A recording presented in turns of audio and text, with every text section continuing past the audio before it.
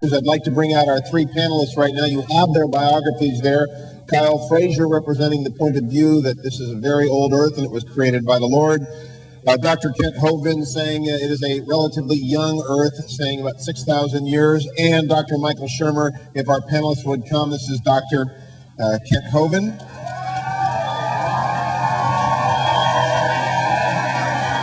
If we can have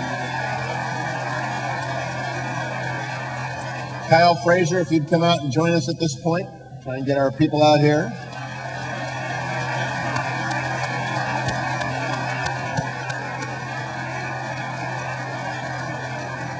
An old colleague of mine from PBS days in Los Angeles, Dr. Michael Shermer. Michael, if you'll join us now as well.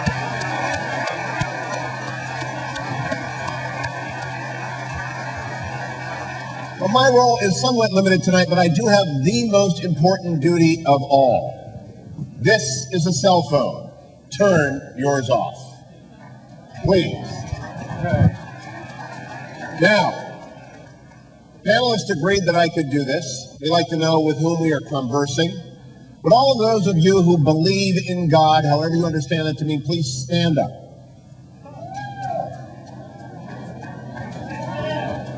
Those of you who denominate yourself as a Christian, please continue to stand. The rest, please sit. What? If you are a Christian, remain standing. If you are a Christian who believes that the earth was created in the last 10,000 years or so, please remain standing. The rest of you sit. It's a young earth crowd. Oh my goodness. We ask only as we talk about, okay, you can all sit down now. It's not like Simon Says. I do that with the first graders that I teach on Sunday, and they always win. I would encourage you to bring to this debate that which C.S. Lewis brought to every single one of his books, an openness to experience and a wonder at the world as it is created. I am a mere Christian. Denomination doesn't matter tonight. It ought not to matter in how we consider our panelists' presentations.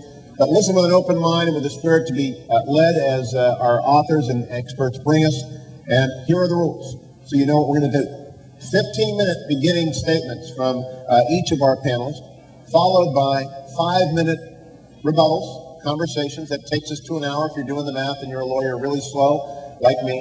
And then 2-minute round, and then we're going to take a break. So a mere hour and 10 minutes away, you'll have a chance to mumble to your neighbor about what's been said. But until then, till we get to our break, please listen with great attention.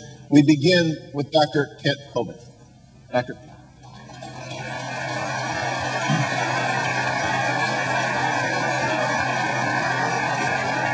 All right.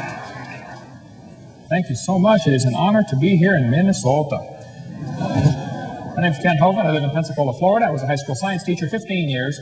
And now for 14 years, I've been doing seminars on creation, evolution, and dinosaurs, and I stand without apology for the concept that God created this world in 6 literal days about 6,000 years ago.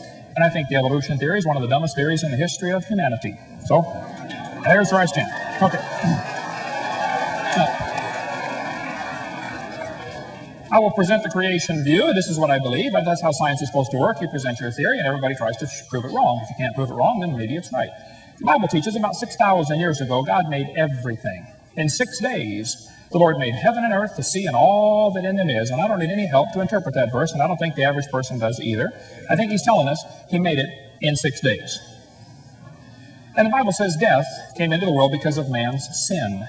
Man disobeyed God, and that's what messed this place up. The Bible says by man came death, in Adam all die. And before the flood came, the Bible says the people lived to be more than 900 years old. During this time, reptiles, which never stopped growing, would grow to be enormous. Dinosaurs were big lizards that lived with Adam and Eve. And then Noah took them on the ark. We cover all that in my video number 3 of my series. Then there came a big flood. God was sick and tired of all the sin, so he completely wiped out this world with a universal flood, not a local flood, a completely worldwide flood that destroyed this entire planet. And that left behind all the fossils, the oil, the coal, the natural gas, the sediment layers that we see, and the canyons like Grand Canyon, all formed during that flood in the days of Noah. Noah brought onto the ark 2 basic kinds, 2 of each basic kind of animal. Since then, there's been a lot of varieties produced. There's been, big dogs and little dogs, and they probably had a common ancestor, a dog. Science tells us things that we can observe or study or test. That is science. Okay? Evolution is not science, and technically creation is not science. Neither view is technically scientific. We cannot observe the creation. We cannot observe the evolution theory. Both are inherently religious. The difference is the evolution religion is tax-supported. That's the primary difference. Now, I like science. I'm not against science. I collect science books, and I'll debate anybody on any scientific topic. If I don't know, I'll say I don't know. But I'm not against science, and I don't know any Christians that are. But there are some things mixed in with our science books that are just simply poisonous. Now, Texas has a law that requires instructional materials to be factual. That's a law, okay? Florida has a law that says textbooks shall be accurate. Wisconsin has a law that says textbooks shall have factual accuracy. Alabama says textbooks shall be adequate and current. California says textbooks shall be factually accurate and reflect current and confirmed research. Minnesota says a teacher shall not deliberately suppress or distort subject matter. Yeah, sure. Hey there, fella. You betcha. Okay? Now, the problem is none of those states are enforcing those laws. There are things used to support the evolution theory that are just plain lies. There is no other way to say it. It's a lie. And we're going to try to get to some of those tonight. But we need to define what we're talking about. This word evolution has at least 6 different meanings. Only one of them is scientific. First, you would have to have cosmic evolution, the origin of time, space, and matter. Nothing can evolve unless there's something there to evolve. So the evolutionists are always trying to avoid this one because they say it's not part of evolution. It has to be part of evolution. People say, well, you know, we just believe evolution is dealing with things changing. Okay, well, how did the things start? You don't have a coherent theory unless you can explain the origin of time, space, and matter. Secondly, there have to be chemical evolution. According to the Big Bang theory, the Big Bang produced hydrogen and maybe some helium. Well, how did we get these other elements? You mean uranium evolved from hydrogen? They'll say, well, this happens in fusion in stars. Yeah, but you can't get past iron with fusion. There is no explanation for why we have all these different chemicals other than God designed it. Thirdly, we'd have to have stellar evolution. The stars would have to evolve. Nobody's ever seen a star forming.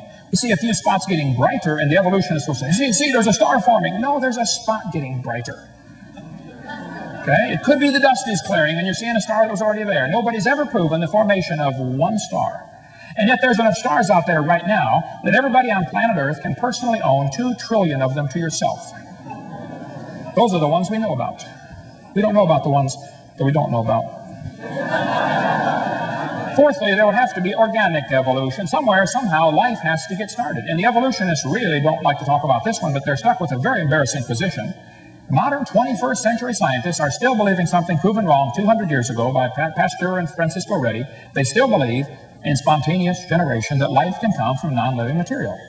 Now, if you want to believe that, that's perfectly fine. I don't care what you believe. But don't call that science. And don't make me pay to put that in the public school system as part of science, okay? That's part of your religion. You ought to keep that at home. Fifthly, we have what is sometimes called macroevolution.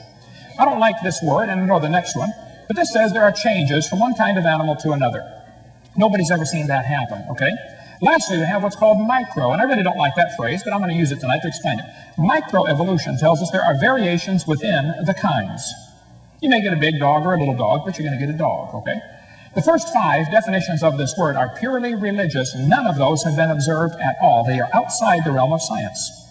But the evolutionist has to believe that all 5 of those happened. What we do observe are billions of little changes within the kinds. The Big Bang theory teaches 20 billion years ago, there was a Big Bang where nothing exploded and produced everything. This is what the textbook says. 18 or 20 billion years ago, all the matter in the universe was concentrated into one very dense, very hot region that may have been much smaller than a period on this page. For some unknown reason, this region exploded. Everything in the universe, smaller than a period on a page. Wow. That's a crowded dot.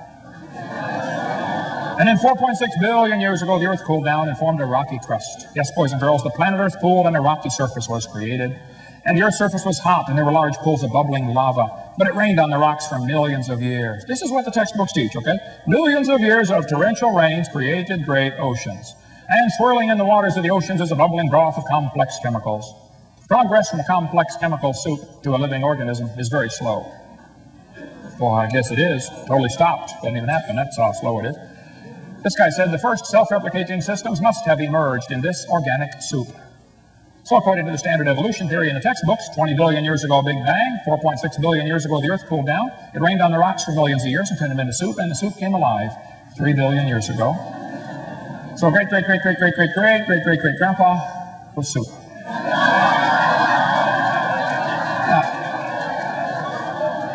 There's no question there are an awful lot of different varieties of dogs in the world, and I don't think there's a question they probably had a common ancestor, but it was a dog. That doesn't mean all the dogs came from a rock, okay, 4.6 billion years ago.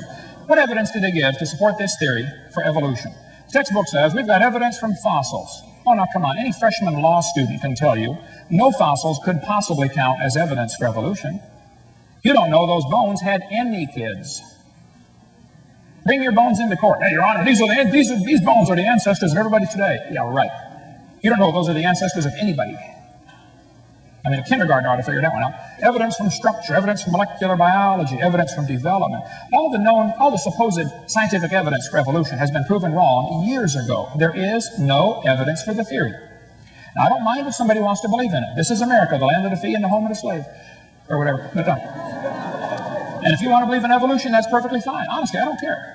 But I, for one, resent them using my tax dollars to teach that dumb theory to the kids in school at taxpayer expense. They ought to go start their private schools.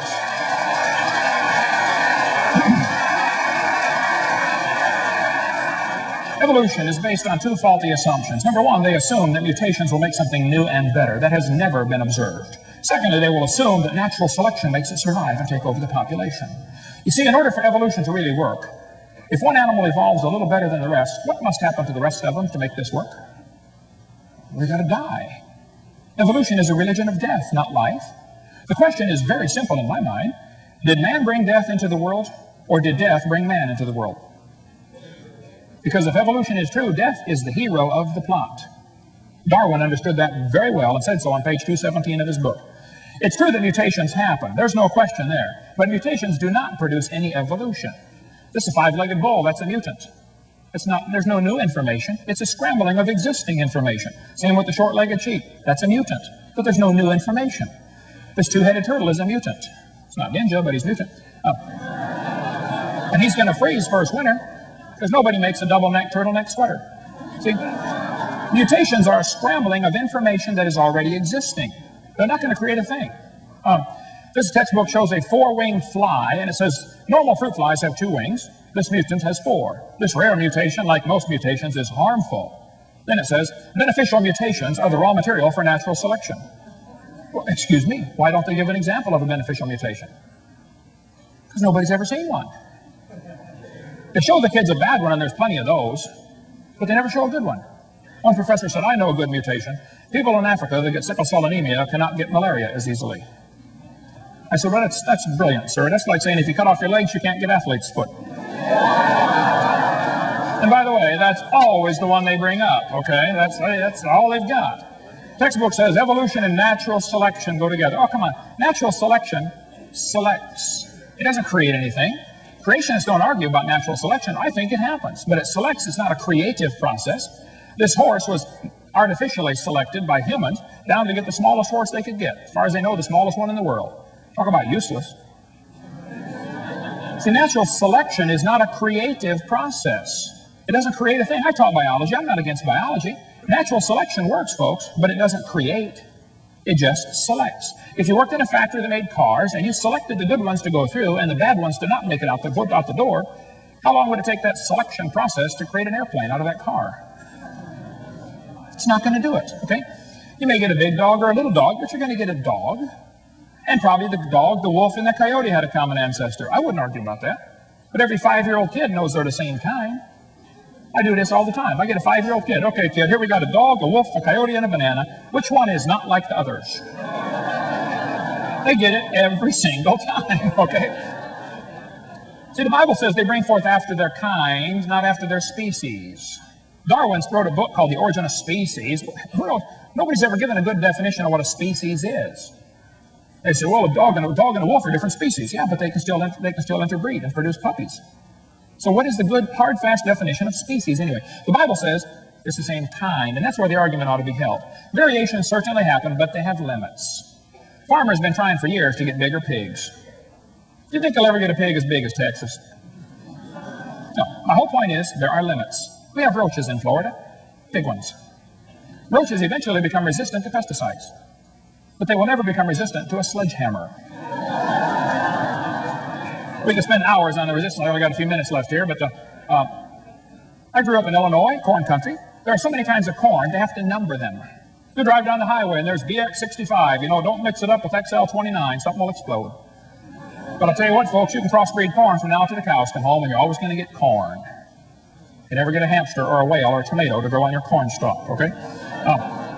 Variety of dogs. This Irish textbook calls it divergent evolution. Oh, come on. A poodle and a terrier coming from a wolf is not divergent evolution. Don't give it a fancy name. It's still a dog, okay? It's a variety of dog. And there are thousands of examples of variations that happen within the kinds. And creationists don't argue about that. Variations happen. But the point is, they're still the same kind, which is precisely what the Bible said would happen. Tomorrow is the Kentucky Derby. You know, in the last 100 years, they've gone from an average winning speed of 127 to an average winning speed of 123. Well, even in the old days, they got some good times turned in. How much money would you guess has been spent on the Kentucky Derby trying to get faster horses? I don't know if they reached the absolute limit for horse speed or not, but I suspect they're getting kind of close. I mean, if you really want to win the Kentucky Derby, why don't you breathe wings on your horse and fly around the track in 12 seconds? The whole point is, variations happen, but they're limited. This magazine, you can order chickens. What kind you want? Red Rocks, White Rocks, Cherry Eggers, Brown Leghorns. And then it says, jungle fowl are the original bird from which all varieties and strains of domesticated chickens are derived. Did you know all the chickens had a common ancestor? It was a chicken. Creationists don't argue. Variations happen. God created an incredible gene code in each of the original kinds of animals, and they can produce a wide variety of offspring. Some of them can live in the cold weather, and some can live in the hot weather. And they probably had a common ancestor. No argument. But that's not evolution. Tonight you're going to hear three different opinions. Tonight, the right one, which you just heard, and then two others. God created this world in 6 literal days. He made it with the animals with a variety to produce an incredible variety of offspring. Then he destroyed this world with a flood. And the Bible teaches he's going to come destroy it again one of these days, pretty soon. And if you're not ready for that, you ought to get ready soon. Thank you.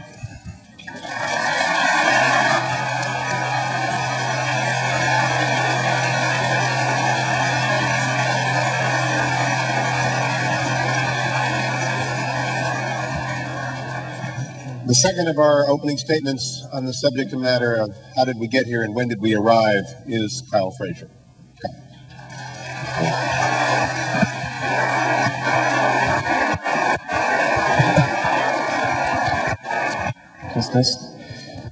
Wow, what a hard act to follow, and especially seeing all raise your hands and realizing that we're in quite a bit of a minority here. I would just like to start out by saying a brief thank you. In particular to you for your kind attention, and I would also like to say my appreciations to Drs. Hovind and Dr. Shermer for attending here tonight. I hope you understand. After preparing for this, and this is the first such event like this for myself, I can honestly say I've never worked for anything any harder in my life and still feel totally unprepared. So you'll just have to accept that the amount of time and sacrifice that they took to be here and participate was a significant sacrifice. Second, I would also like to thank my science advisory team, Jeff McCallum, Paul Nyhus, and Walter Remine, whom you may meet at our book tour, our book table in the back. I would like to start out just kind of by clarifying the purpose of debates. I don't know about you guys, but I've been to a few debates in my life, and I always kind of went there thinking, well, you know, when I get there, I'm going to find, we're going to change. Somebody's going to get up there and it's going to change a lot of people's views. And the hope is that, people go with me. Why don't we turn this one off and I'll take one from the table.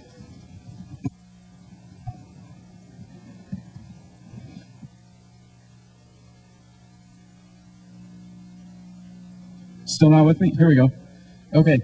But the point I used to come to these debates and think, okay, great. We're going to see somebody get up there and say something that's going to change Michael Shermer's mind, and he might come out of here with a totally changed person. Or maybe that people that came here are going to be in that same, they're going to go through a change process, and we can actually see that before our eyes. And I would just like to clarify that I don't really believe that this kind of a dialogue has that purpose, to get people here who are going to change their view. Because actually, if we're trying to get people to a point where we've got a majority, for example, that's already been accomplished, hasn't it? But the rest of you still came here for one reason. You still want to interact with this dialogue. Why is that? Because there's a sense of curiosity, a sense of seeking, that this isn't something that you can set in concrete and say, I have this established. And for that reason, I don't think the purpose is to establish a consensus or a majority. I like to quote from Tom Sawyer when he says, well, hain't we got the majority of people, majority of fools in town on our side?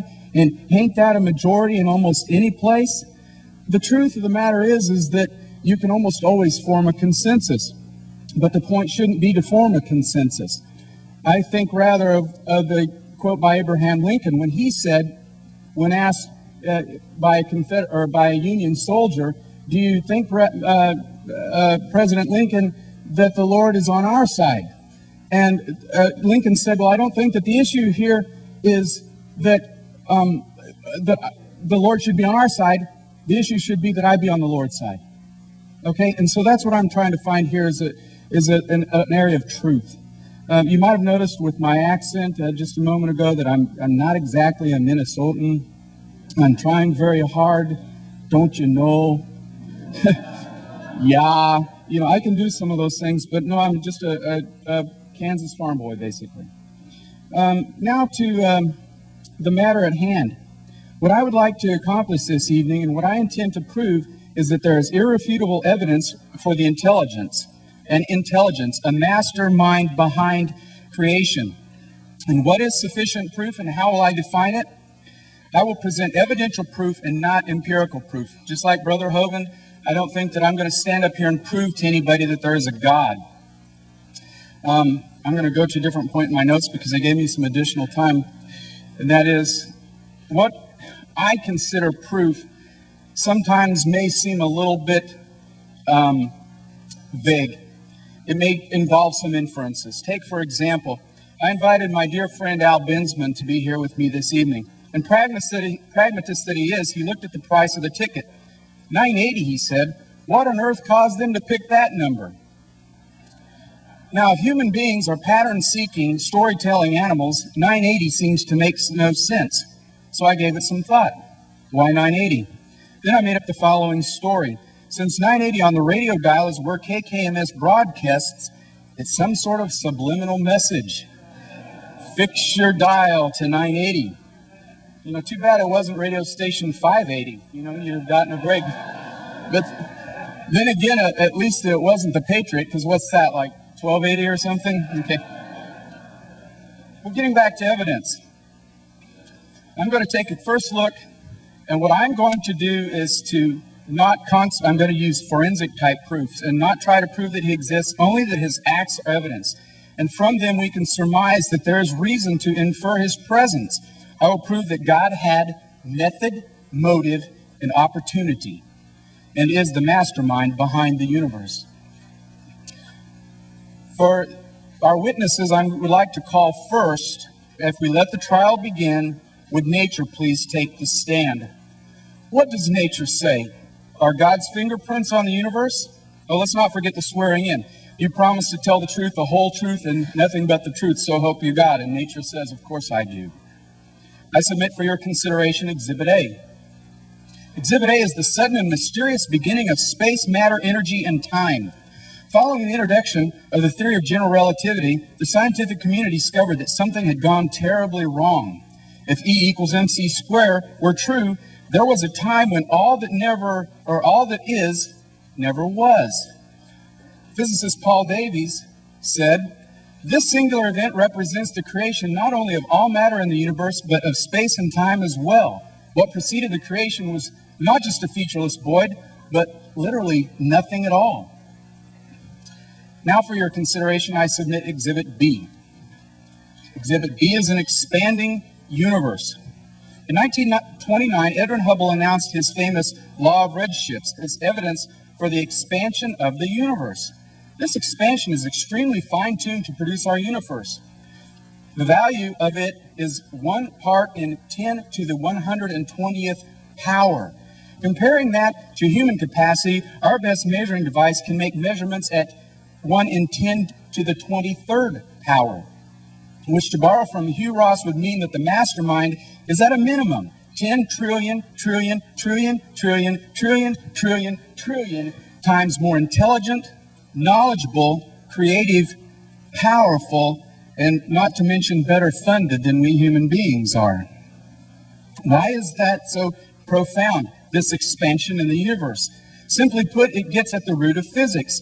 Objects at rest stay at rest. Objects in motion stay in motion. We've all heard that before, haven't we?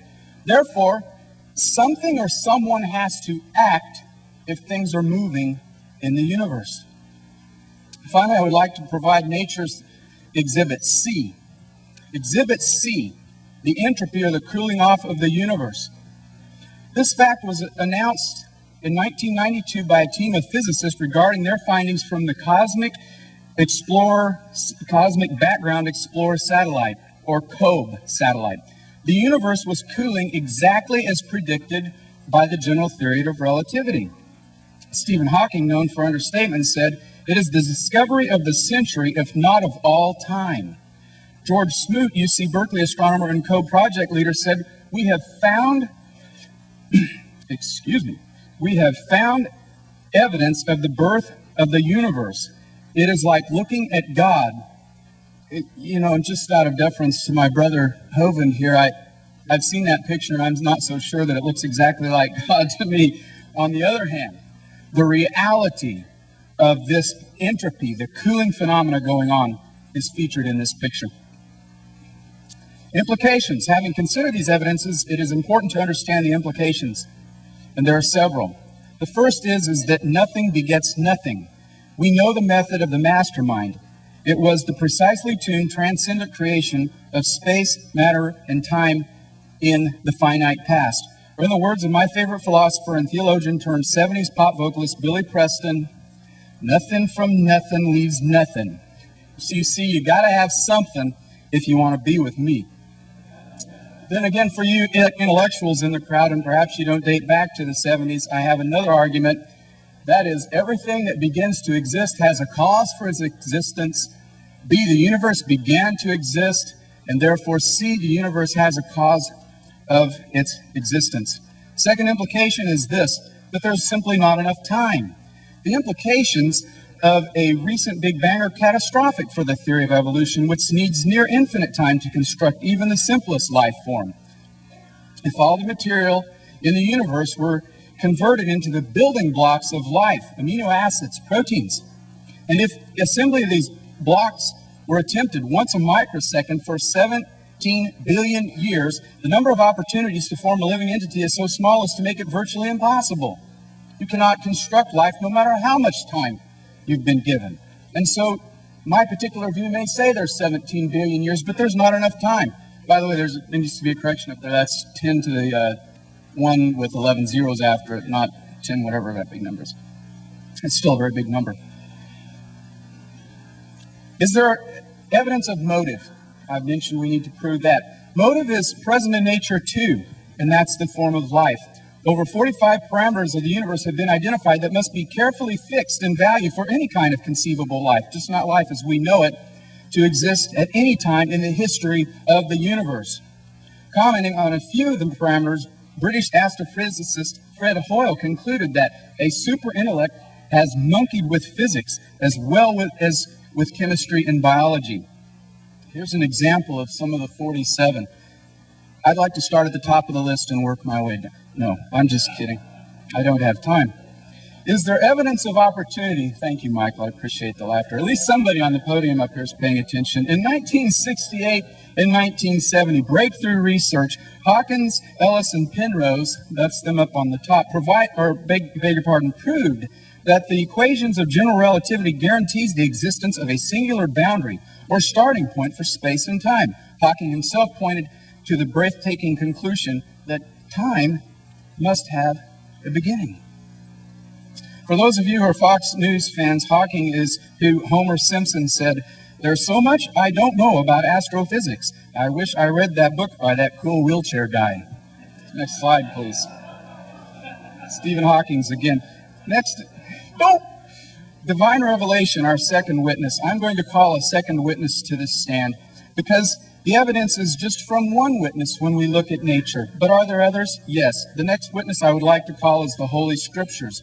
We will call on them first as character witnesses and then to testify. What do the Scriptures say about our first witness, the witness of nature? They say this: "For since the creation of the world, God's invisible qualities, his eternal power and divine nature have been clearly seen, being understood from what has been made, so that men are without excuse." But does Scripture point to motive? Yes. Now, what do the Scriptures themselves say about the mastermind? They say the following. In Exhibit A, Hebrews 11:3, "By faith we understand that the universe was formed at God's command, so that what is seen was not made out of what is visible." You see, there was a transcendent beginning. Is there evidence that there was an expanding universe also? Yes, I submit Scripture Exhibit B. Scripture Exhibit B is Isaiah 42:5. This is what the Lord says: "He who created the heavens and stretched them out." I picked that image so you could get a view of what it looks like to stretch out. Here's some additional discussions about the stretching out process. It's perhaps the best stated phenomena of the visible universe in the Old Testament. Finally, is there evidence of cooling or the entropy in the universe in the Scripture? Yes, I submit Scripture Exhibit C. Exhibit C is Romans 8:20 through 23. "For the creation was subjected to frustration, not by its own choice, but by the will of the one who subjected it, in hope that the creation itself will be liberated from its bondage to decay and brought into the glorious freedom of the children of God." You see, there is entropy, there is decay of all that is material. But lastly, in Scripture, is there evidence of motivation?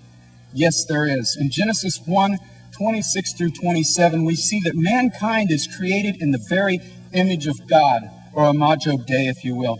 We are the only sentient beings that are material in the universe that can have a relationship with their Creator.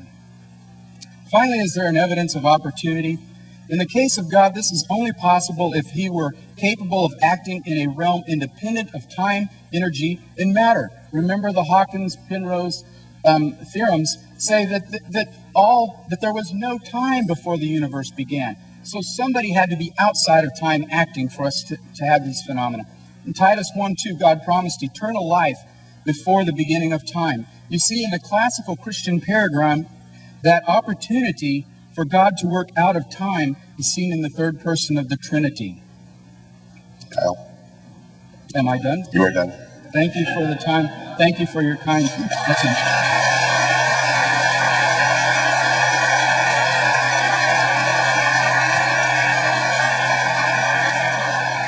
And now presenting the position that indeed there is not God behind how we got here and when we arrived, but with some dates to supply the gaps, Dr. Michael Shermer, the editor of Skeptic Magazine, which you can visit at skeptic.com. Michael.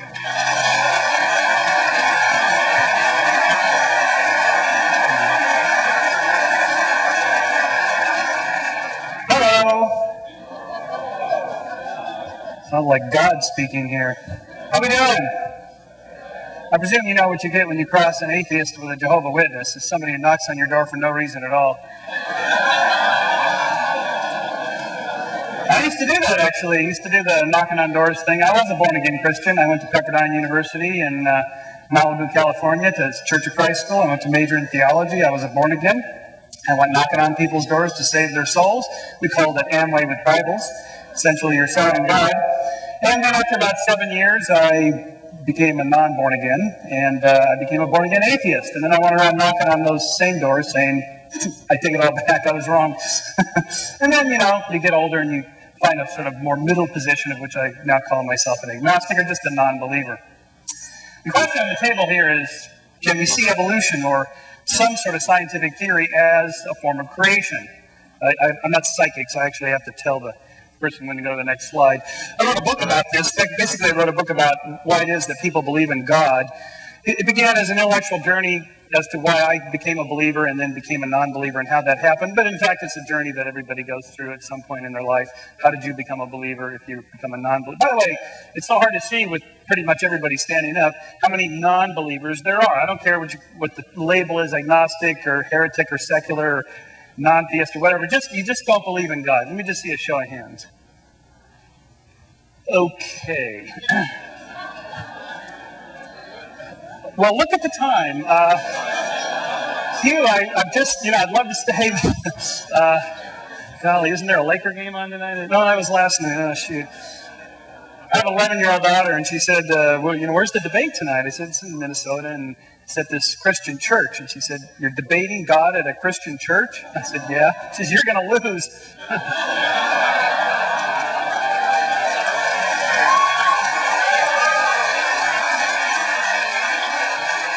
I thank you for her, I guess.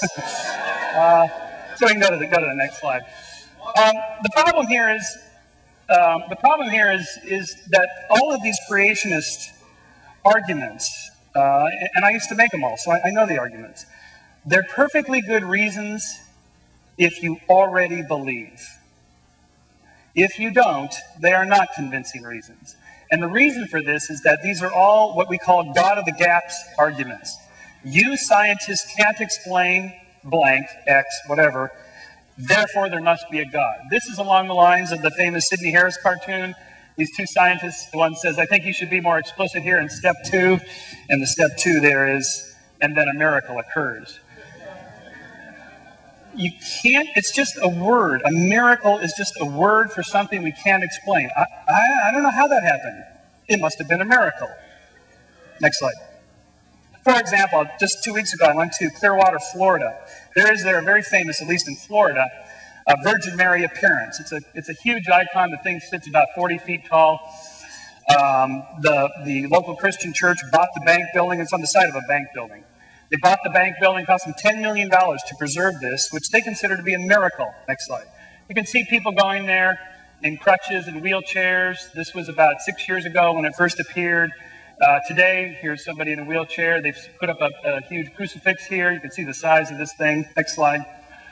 Turns out, this is myself and the amazing Randy, Richard Dawkins, standing in front of a bunch of candles here. There's so much wax in the candles, they had to put down that stuff they put in auto shops to soak up oil. There's so many people there praying to this miracle. Next slide.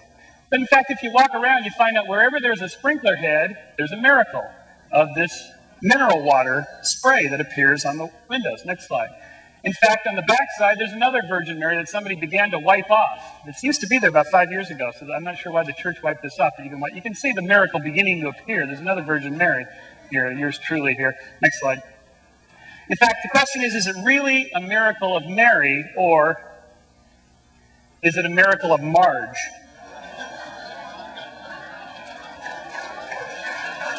Well, thank you. I appreciate that.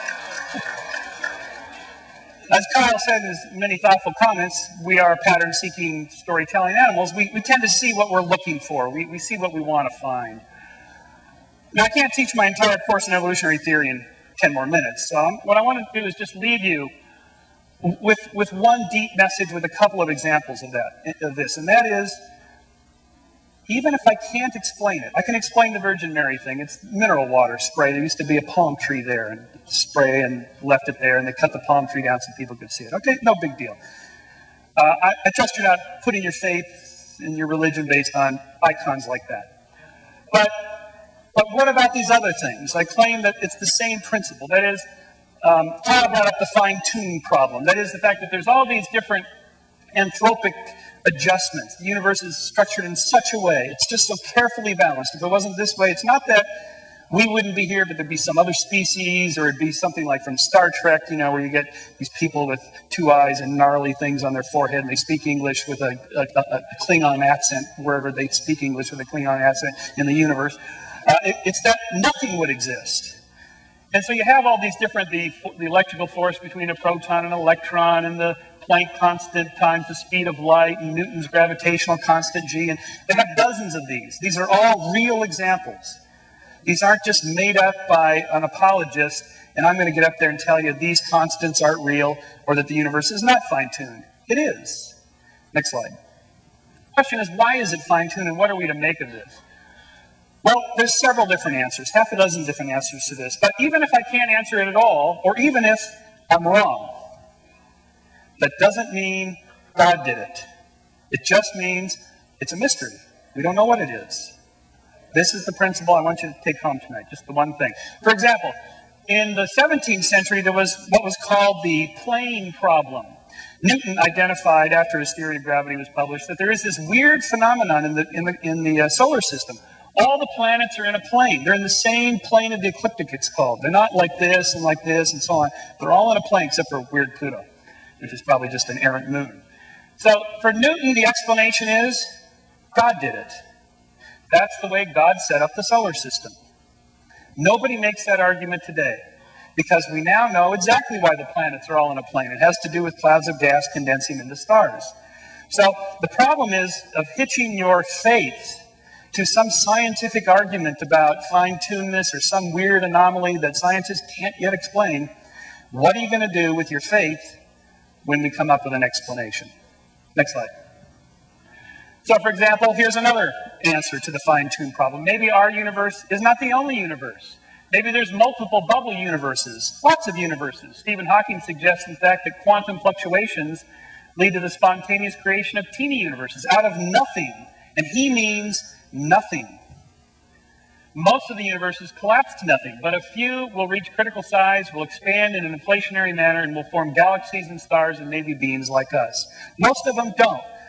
If they exist, we don't know that they exist. This is mathematically possible. We're still trying to collect data on this. Next slide. The latest issue of Scientific American just came out last week, has a whole issue devoted to this very subject. It's no longer science fiction. Now, cosmologists are beginning to devise ways to test, empirically test, to find out if there are other universes other than our own. So, in summary, if each of these different bubble universes, and there may be an infinite number of them, all have slightly different laws of nature, slightly different fine-tuned, not so fine-tuned, terribly tuned for life, and so on. All the ones that are terribly tuned and not so fine-tuned won't give rise to life.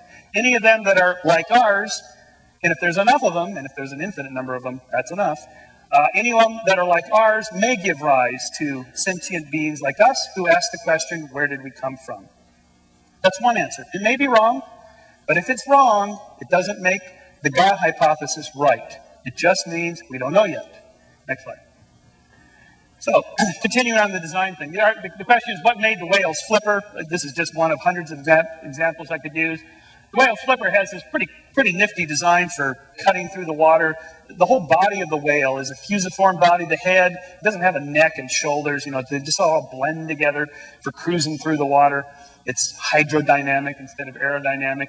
But if you actually take the skin off, you see what the flipper looks like. It looks like your arm.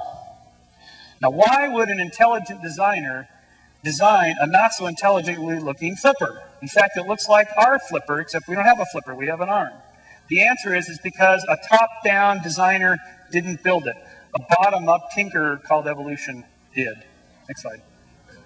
So, for example, if humans were designed by God, we might look something like this. To alleviate the lower back problems, we have more vertebrae that are thicker. To alleviate the problems of blood flow in the legs and blood collection in the legs, you have stronger veins and more valves. You have much larger buttock muscles here to hold this upper thing. Your ears would be slightly different, and so on. The arms would be shorter. The rib cage would be larger to hold the organs. The point is this. Yes, it looks like design has happened, but is it really intelligent design? Does it look like a omniscient, omnipotent being really made us with all the little flaws in our design? Next slide. Another question, evolution or God or intelligent designer. We have two different hypotheses here. Dr. Hovine, God, and Kyle, intelligent designer, id, whoever it is. The question is let's just say, just take this one sequence of the evolution of the ceratopsians, like the Triceratops, the most famous little three-horned dinosaur, Triceratops. Where'd it come from? Okay, regardless of whether the picture is right or not, it's roughly right, because we have quite a few fossils here. When did id or God interject his influence? Did he just create the general form and then evolution created all the other forms? Or did God interject at each of the family level, or at the genus level, or at the species level? When does God intervene when he's intervening? At every single individual born, is God tweaking the system? You will not find consensus among creationists on this question. It's very interesting that they dissent among themselves about how often and when God intervenes. Anything from he set the whole system up at the beginning and stepped out and just let it run by itself, to he tweaks every single little molecule and genome in every single one of us that is born, and everything in between. Next slide. So, how do we know evolutionary theory is true? It's not true, capital T, true in a religious sense. It's not true in a political sense. Not true in a legal sense. You've heard two legal metaphors tonight. This is the wrong metaphor. Science is not the law. It's a different way of thinking completely. This is why when lawyers try to do science and scientists try to do law, they get messed up. They shouldn't do that. There's different ways of thinking. Science traffics in fine shades of gray, with probabilities of being more closer to truth or less closer to truth. But there is no capital T truth. However, we are confident that it's provisionally true. That is, could be wrong. We'll see. But it gives a coherent explanation of what we know. It's consilient. That is, independent lines of inquiry all jump to the same conclusion. And it predicts new findings which so far have been confirmed empirically. For example, next slide. Just on the age of the Earth question, I just threw this in, sort of in the limo driving over here typing because I realized we were supposed to discuss the age of the Earth. I mean, how do we know how old the Earth is? A bunch of different ways. Potassium-argon dating. There's half a dozen different radioactive decay dating techniques. Carbon-14 dating. Plus the age of the moon rocks, the age of the solar system, the age of the universe. Now, this is the point. These different ages that scientists infer from the different techniques are not done in one lab or at one conference by one committee that says, hey, look, you know, we got that creationist conference coming up. We got to get our story straight on what our date is. It doesn't work that way. These are different scientists in different fields who go to different conferences and read different journals and don't even know each other. And they all independently come up with the same rough range of dates. The Earth is about 4.5 billion years old, give or take a couple 100,000 years. The universe is about, Dr. Hogan, it's about 14.5 billion now, we think. And it changes, but it's not changing like between 6,000 years and 20 billion. It's changing between 14, 14.5, maybe 15, maybe 13.5, depending on who's doing the measuring. Now listen, if they all came up with the exact same number, then I would be suspicious that somebody was cooking the data. But they don't. The numbers vary all over the board, but they vary within a range. And the fact that they vary, and yet they're still within that tight range, gives me great confidence that this is correct. Next slide. Another example. Test of evolutionary theory. Early fossils of life should contain only single-cell organisms, and they do. You will not find a single human or any mammalian fossil in a bedding plane that has trilobites. Not one anywhere ever. Why is that? 2, organisms adapted to similar environments should evolve similar morphologies. They do. Whale bodies and fish bodies are all fusiform, designed to cut through the water smoothly. Why is that? Organisms sharing most of their DNA should develop following the same basic patterns. They do. Fossils found in different continents that were once united should be similar to each other. They do. Slide here. So, in my rebuttal, then we'll come back to irreducible complexity. But my point in my opening argument here is that we have answers to these mysteries. Some of them we're very confident in. Others we're less confident in. Others we admit that we're just guessing. We don't know. More data needs to be collected. But even if we're wrong about all of it, it doesn't make the God hypothesis right. And I would caution you, don't hook your faith to any scientific argument, because what are you going to do if it's wrong? Or what are you going to do if it turns out we have an answer? Thank you.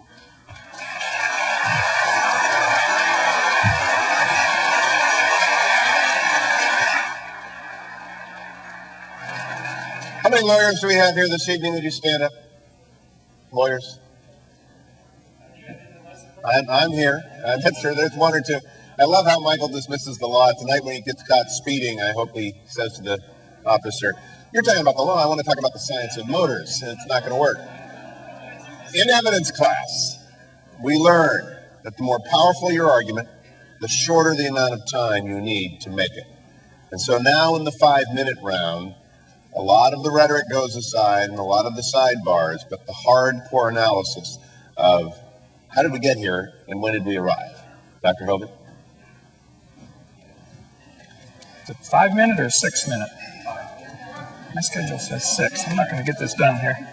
All right, let me start with Kyle Fraser's arguments. If we can get the screen black there. Reasons to believe. Reasons to believe what? Reasons to believe the Bible or reasons to believe Hugh Ross? I've always wondered about that one. Can we trust the Bible? Is the Bible literally true, or do we need some guru to tell us what it means? The average person reading that book is not going to come up with the billions of years that he comes up with. The average person reading the Bible is going to come up with 6 days about 6,000 years ago. And the Bible's going to say, there's no death till Adam's sin.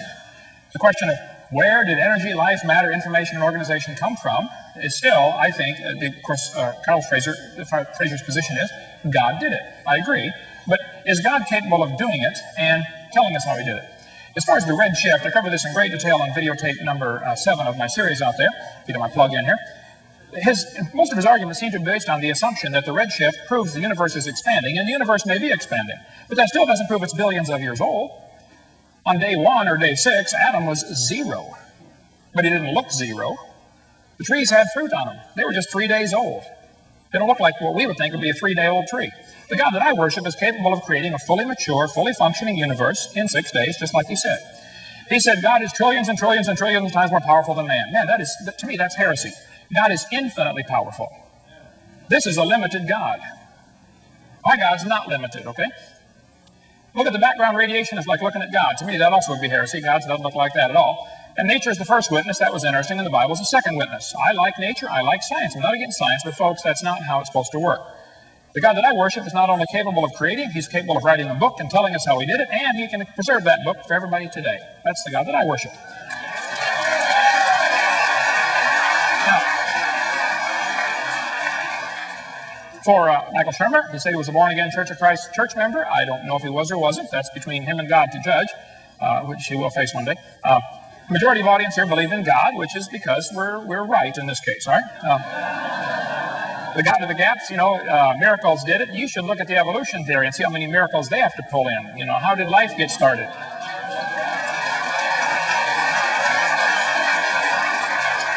His argument that the Virgin Mary appeared on the side of a building as a natural explanation, I agree. I think that's dumb. I think it's a fundraiser for the Catholic Church. I think there's a lot of that stuff goes on. Okay? And I think he is very right to be skeptical of many of the things going on in Christianity. He's right. They ought to be skeptical. Okay? My position is it's good to be skeptical of things like that. Now, he ought to use the same skepticism on the evolution theory, but he's not doing that. Okay? If you cannot explain it, that does not mean God did it. I agree. There are many natural explanations, okay? Do scientific explanations nullify our faith? Not at all. I love science. I don't know anything scientific that nullifies the Bible. I know that a lot of things the Bible contradicts from evolution theory, but evolution is not part of science. Evolution is a religion. He said by the way, let me point out here, nearly all branches of science were started by creationists, because he mentioned, I forget what the point was that brought that up, but I put it in here. Okay. Francis Bacon was a creationist, Kepler, Pascal, Boyle, Newton. The list is huge of people creationists who started just about every single major branch of science today. The evolution theory has done nothing to the improvement of science. It is a useless theory, and it is counterproductive, in my opinion. So you can't claim that scientists are all evolutionists. They're not. There are thousands of scientists today who are creationists. Okay? Many major branches of science were started by creationists. Let's see, where did I leave off here? Comparative anatomy, that was interesting that he would use that one about the whale slipper. Comparative anatomy, if I can get to that one. Did I get to the right one? I'm sorry, I'm going to have to install the ocular enhancers. Hey, I'm 50 years old. I've been fighting it as long as I can, all right? It's true that the human arm and the whale slipper and the bat's wing have some similarities. I agree. We have a radius and an ulna, so does the whale, okay? But the whale didn't name them, by the way. This textbook says these homologous structures provide evidence that these animals evolved from a common ancestor. This is baloney. Those structures provide evidence that they have a common designer. The same guy designed them all. It works great.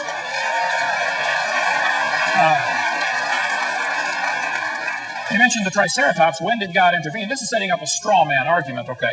He says, here's our chart showing how we think the different ceratops evolved. Now, how did God do this? That's a straw man argument, okay? I don't know how many different kinds of creatures God originally created. That's up to him, I suppose, okay? And what he's done, he's taken the evolutionary assumption that there is some kind of order to this geologic column. And by the way, the geologic column does not exist any place on planet Earth, okay? Geologic column is one of the biggest, cruelest jokes in the history of humanity. I've taught earth science for years. Geologic column does not exist. Then he mentioned carbon dating, and all these things give ages within a certain range, which proves their accuracy. Well, let's see. Living mollusk shells were carbon dated 2,300 years old. They're still alive. Science Volume 141. Freshly killed seal, carbon dated 1,300 years old. Antarctic Journal, September. Shells from living snails were carbon dated 27,000 years old. Well, that's accurate. This guy said if a C14 date supports our theories, we put it in the main text. If it's not entirely contradicting, we put it in a footnote. If it's completely out of date, we just drop it. Anthropological Journal of Canada, Volume 19, said no matter how useful it is, the radiocarbon method is still not capable of yielding accurate and reliable results. There are gross discrepancies. The chronology is uneven and relative. The accepted dates are actually selected dates. This whole blessed thing is nothing but 13th century alchemy. It all depends upon which funny paper you read. One part of a mammoth dated 29,000 years old. Another part of the same animal is 44,000 years old. Man, you talk about a slow birth.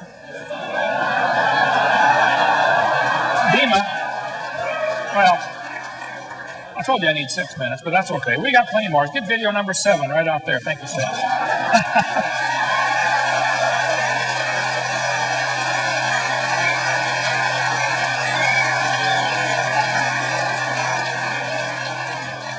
I did, in fact, extend to 6 minutes because it is a common complaint of all debaters that they're cut off too early, and you will have 6 minutes as well. Kyle Fraser, you're up next.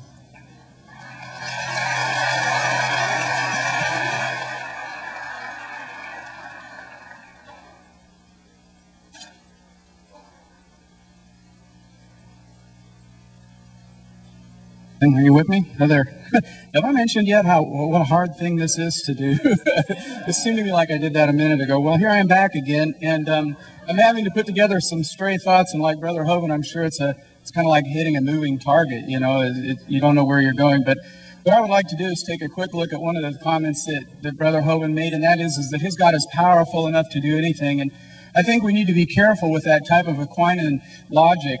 I do agree that God has ultimate power. In other words, that he is the most powerful of any conceivable being in the universe. But we have to be careful of impugning to God the capacity to do things that he has not claimed.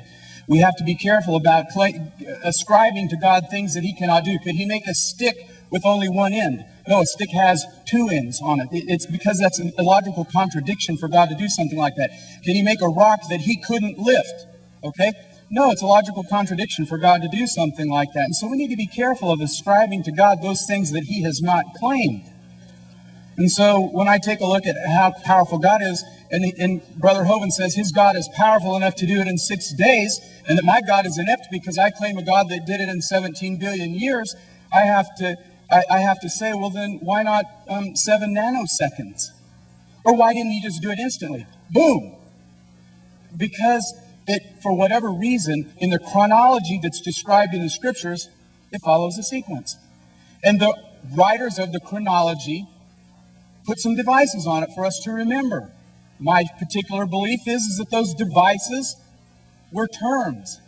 Those particular terms included the word day, yom.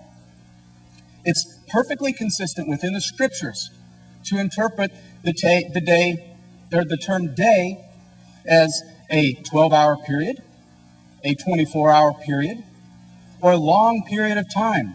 Elsewhere through Genesis, for example, the term day is used in reference to the harvest time. Or, we might say Abraham Lincoln in his day. It's a natural thing for us to use terminology like that. It's used throughout the scriptures in many, many multiple of occasions, and it's not wrong for us to take it in this context. Why is it then that I have chosen to take the context somewhat differently than the one that seems to show the most powerful God? Because as I showed earlier, I am working from what is called a dual revelational paradigm. The dual revelational paradigm believes that God put his truth in place and that it's true in both places. That he put nature in place and he communicates from us truly with nature. He put his word in place and he communicates with us truly in his word. And I believe you occasionally have to set the two of those side by side. And that you have to use a systematic theology to look at those things and say, if nature is saying this, if the word is saying this, and if there is an apparent contradiction, do we reconcile it? Or do we walk away from it?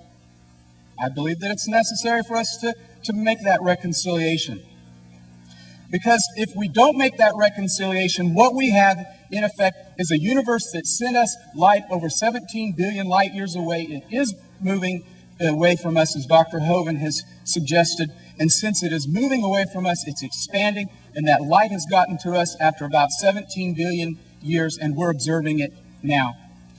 For us to have observed it any sooner than that, either the events on the outside edge of that travel never occurred, or were fictitiously made by God for us to observe them that way, or they actually happened at that distance and that amount of time away from us. I believe that God communicates his word in truth. There are numerous examples of this. I could list just a few: Psalms 104, Psalms 139, Job 38:41. But my need is to take a look at this concept of a long day. The first chapter of Genesis declares that within 6 days, God's miraculously transformed a formless void, the earth, into a suitable habitat for mankind. The meaning for day here has become the center of the controversy. Does it or does it not make for a conflict between the scripture and science? The answer to that depends upon whether the time periods indicated are 24 hours or in the order of millions of years. Many scientists and many Bible scholars would agree that the correct and literal interpretation for the creation day is one that takes into account definitions, context, grammar, and relevant passages in other parts of Scripture.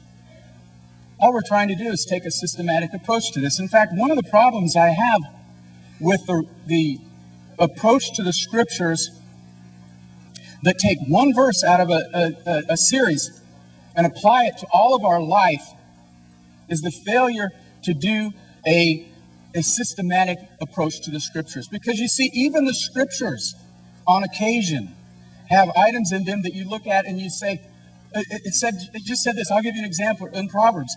Do not answer a fool according to his folly, or he will despise you.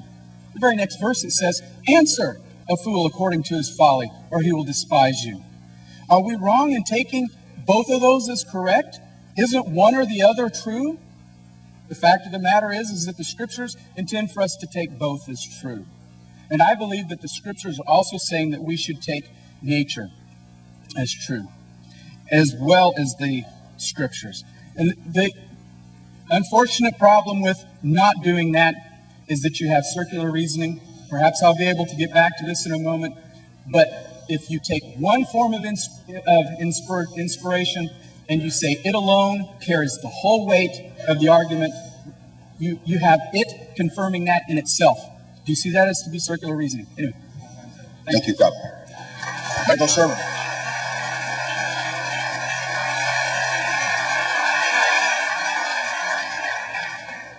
Okay, now look.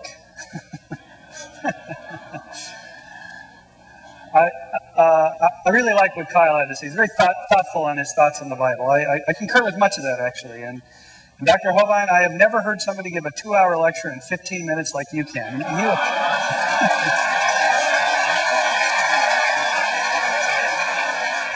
Your law students would have fun taking notes from this guy. Get that tape recorder handy. Ken says I should be skeptical of evolution. Well, I used to be. I was a total skeptic of evolution. I didn't believe it. I didn't for years, for a long time. I read all the creationist literature. I read what the creationists said was evolution, and I didn't believe it because it sure didn't make sense. Then I actually took some courses in the science of evolutionary biology, and I found out, oh, this is nothing what the creationists were saying that it was. This is like a science. This is a whole different thing. This isn't anything what I was told. Then I realized, okay, these are two different things. Science is different than religion. It's a whole different way of thinking. It's a different way of analyzing the world. It's just, they're really quite different fields of knowledge. And I found out I was making a huge mistake when I attempted to completely overlap them and use one to prove the other. It doesn't work that way. So I then became, as it were, a believer in evolution, although, well, belief isn't even the right word. You don't believe in evolution. It either is or it isn't, based on the evidence. It's not an article of faith. Which brings me to the subject of, is evolution a religion? Look, if evolution's a religion, by which I presume Dr. Hovey means evolutionary theory and the science, not the process itself. If that's a religion, then everything's a religion. Human history, the study of human history is a religion. Archaeology is a religion. Paleontology is a religion. This sort of cheapens what we mean by religion. A religion is a community of believers that serves a social and moral purpose in society. Its purpose is not to test empirical hypotheses. That's what science does. And science has been really good at that. And that's why in the last 400 years, science and religion have largely separated as two spheres or magisteria of looking at the world. Not all religions require belief in a deity, but most do, and certainly evolution doesn't. Dr. Hovey put up a long laundry list of scientists who are creationists. So what? I can give up a laundry list of theologians and deeply religious people, born-agains, who believe evolution. What does this mean? It doesn't mean anything. That's not how we operate in science. We don't go based on how many big-name people believe it. That's not how science works. It's irrelevant. It doesn't matter if nobody believes evolution. It either happened or it didn't. And for the record, by the way, the last survey on this was that 40% of American scientists believe in God. So either, and virtually all of them believe in evolution. So either they're all idiots, or it's okay to believe in evolution and believe in God. It certainly appears to be, since most of them do. Okay, now the question is, I have for Dr. Hovey, or even for Powell as well. If God did it, aren't you curious how she did it?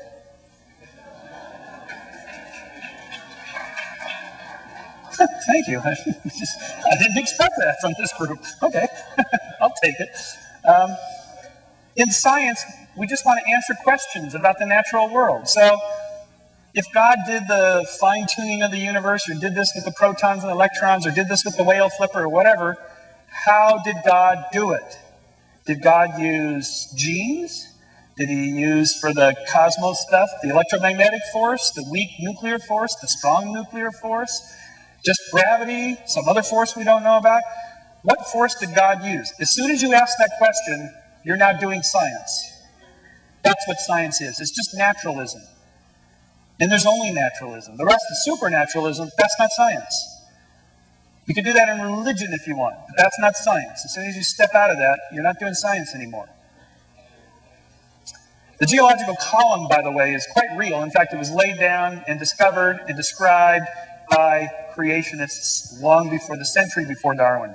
So don't let Dr. Hovind fool you to thinking that this is some concoction, conspiracy by evolutionists. It's not. The geological column was created, well, discovered by creationists.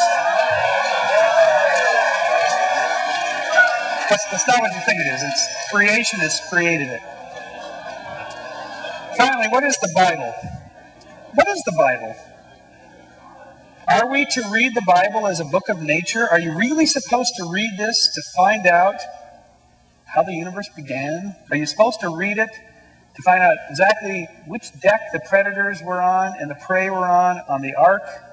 I mean, 2 of every species. There's somewhere between 10 and 40 million species. Where did he put all these? And who cleaned up the mess anyway at the end of the day? And what did they feed them? If you're asking those kinds of questions, you're missing the point of the Bible, one of the great books of Western literature. You're missing the point if you're doing all this, what I would call pseudoscience. The point of the Bible, like let's say take the flood myth, for example, and by myth I mean a story, is it's a destruction redemption. It's a starting over. It's a beginning anew. It's we screwed up, we're gonna start over. All the stories in the Bible are moral homilies and tales that tell that surely you don't want to take Deuteronomy and its admonitions to kill disobedient children. Surely you don't want to take that literally. Please tell me you don't take that literally. Or that adulterous women should be killed. Please tell me you don't take that literally. And if you don't, then you don't take the Bible literally. Now, thank you.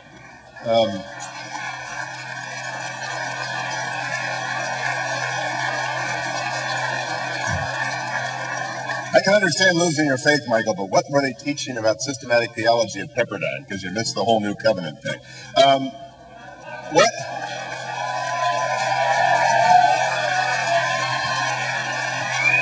I have a question now. Moderator gets to break in here. What we're going to do is I'm going to give a question to each member of the panel. We're going to take a break. We're going to come back and allow you to recalibrate. But I didn't come all the way across from California not to ask questions. Michael, what did you say were the percentage of scientists who are believers in God? Did you say 70%? 40%. 4-0? 4-0. Okay. Yeah. I just didn't hear that, and I wanted to know that. Dr. Hogan, my question for you. What did Jesus say about this subject in the Gospels? Jesus said in Matthew 19:4 and in Mark 10:6 that the creation of Adam was the beginning. I believe that is literally true and scientifically accurate. And the implication for this conversation? These two guys are wrong. I'm right.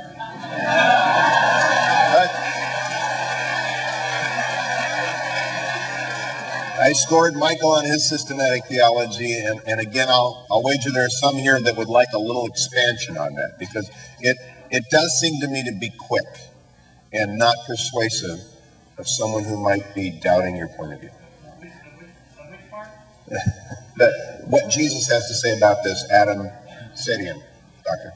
Matthew 19:4, Mark 10:6, both are very clear. Jesus was talking about marriage and divorce, but he said, have you not read that he which made them in the beginning, at the beginning, made them male and female? The Bible says very clearly there was no death until Adam sinned. To claim there was death before sin, you know. I was just asking about Jesus. Your proof text from Jesus is that. Kyle, what does Jesus say about this debate? Testing. I'd have to be honest to say that I never really considered that passage in the context, and I'm really big on putting passages in the context. So rather than just drawing it out, I would have to say that I see the creation of man as the finish of the sixth creation. Just the lawyer and me just saying, just a question. Jesus is quiet on this subject? Jesus, the creation epic was completed with the... Time out, just quiet on. He didn't say when it was. He had a text. Are there any? I'm not trying to trick you, I'm just wondering. I thought you wanted me to comment on his text. No, just is there a phrase in the New Testament? Is there a question and answer? Is there a conversation with the Pharisees on this subject matter? None that I'm aware of. So now my question to the three of you. With 40% of your colleagues, Michael, knowing something you don't know, and one verse from Matthew and no verses from it, why does this debate matter to you three so much that you give so much time to it? And I'm very sincere about this, because I don't spend any time on this at all as a believer. Dr. Knapp. Okay. Well, you should see what Jesus said about lawyers. Yeah, I did.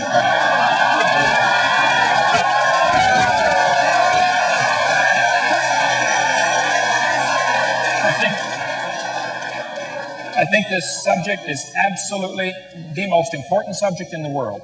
I travel, I speak 700 or 800 times a year. It's my 76th flight this year already. I take this extremely seriously. The question is very simple. How do we tell right from wrong? We could get into a discussion of all kinds of moral issues. You know, is adultery right or wrong? Is abortion right or wrong? Is murder right or wrong? It doesn't matter what subject you discuss. Before you start a discussion on a moral issue, you first have to decide how you decide. Do we decide right and wrong based upon majority opinion? Do we decide right and wrong based upon what Congress thinks? Do we decide right and wrong based upon what Saddam Hussein thinks? How do we decide right from wrong? The issue to me is this creation versus evolution issue is absolutely central to all of humanity. Because if there's a God, then he tells us what's right and wrong. If there is no God, there is no possible way to tell right from wrong. And I would challenge the evolutionists.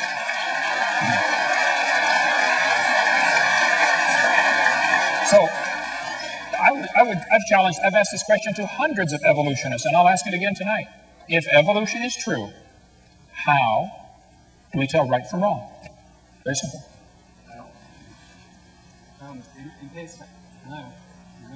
Okay. In case I haven't mentioned yet, I do not believe in evolution. I'm just a person who believes that God's creation timeline took longer than 6 literal days. This issue is important to me because there are people like Michael Shermer.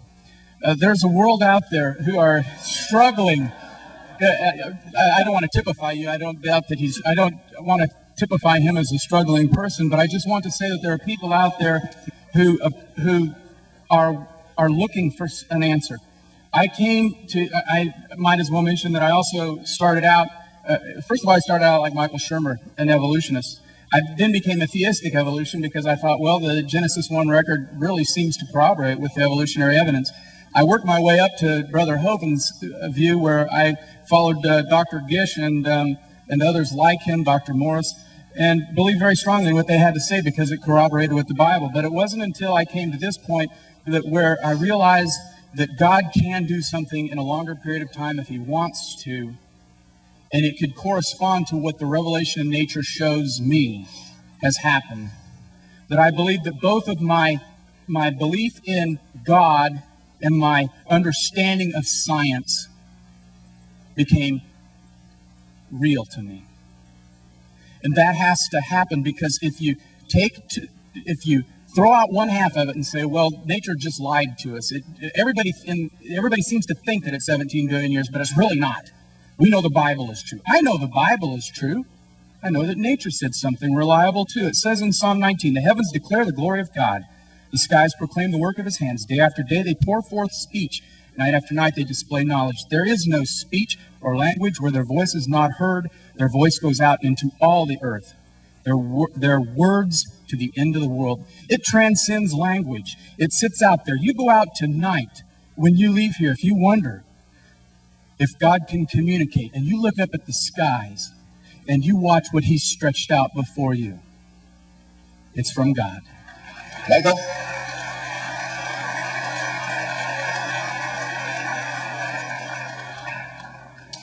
Well, I'm interested in the subject because what's not to be interested in? You'd have to be made of wood not to be interested in the question of where we came from. So in my books and here and so forth, it's an intellectual journey. I think the journey itself, the process of thinking for yourself and thinking it through and listening to all the different theories and opinions and so on, that's where the action is trying to figure it out yourself. And I guess my take-home message is, you know, it's okay not to believe if you don't, or if you have some doubts or whatever. It's not going to kill you. It won't. It's okay. You can always reconvert tomorrow, just in case. I figure, you know, since I really did believe, and I really did, I was very serious about this, you know, I figure I'm in there just in case I'm wrong now. Maybe it's a sort of a way station somewhere. There's different versions of this. I ask believers if I'm in there, just in case. I do think that there's something, I think, deep within us that wants to know, for whatever reason, we have a big enough cortex to think about these huge questions and try to answer them. So for me, I do want to answer the question, where did morals come from if there is no God? And how can you be good without God? Which is the subject of my next book called Why We Are Moral. And what could be more interesting than that? This is a hard scientific question to answer, and I'm working on it. Don't worry, you're not a lawyer. It is 8:20. We will return here at 8:40 for part 2. During the break, I was approached by one of you. What denomination do you belong to and why? I said, I am a Presbyterian for many reasons, but it is primarily the church in which I'm least likely to be hugged. Please keep that in mind after the break. I was also, my dear friend Judge Anderson is here from your Court of Appeals. And he stood up, he's the only other lawyer here, and he averred as how perhaps you had sprayed for lawyers tonight, and we're feeling very alone. Where are the rest of our panelists if we can have Dr. Hovind and Dr. Shermer come back up? Or maybe not.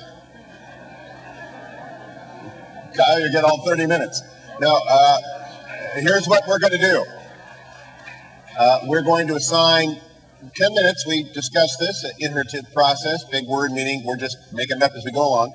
And 10 minutes to each to hit the central points of their presentation, and then I'll do my Oprah. If you have a question, and I emphasize, a question involves an inquiry, not a statement, not a speech. We'll do 3 questions at a time and allow the panel to choose the one that most interests them. So it's kind of, what's that show where you get thrown out when you're very boring and uninteresting? If your question doesn't make it, don't blame me. Michael Shermer, you're going to go first, 10 minutes. You missed the huddle up back there, so. Are you ready, Doctor? Go ahead.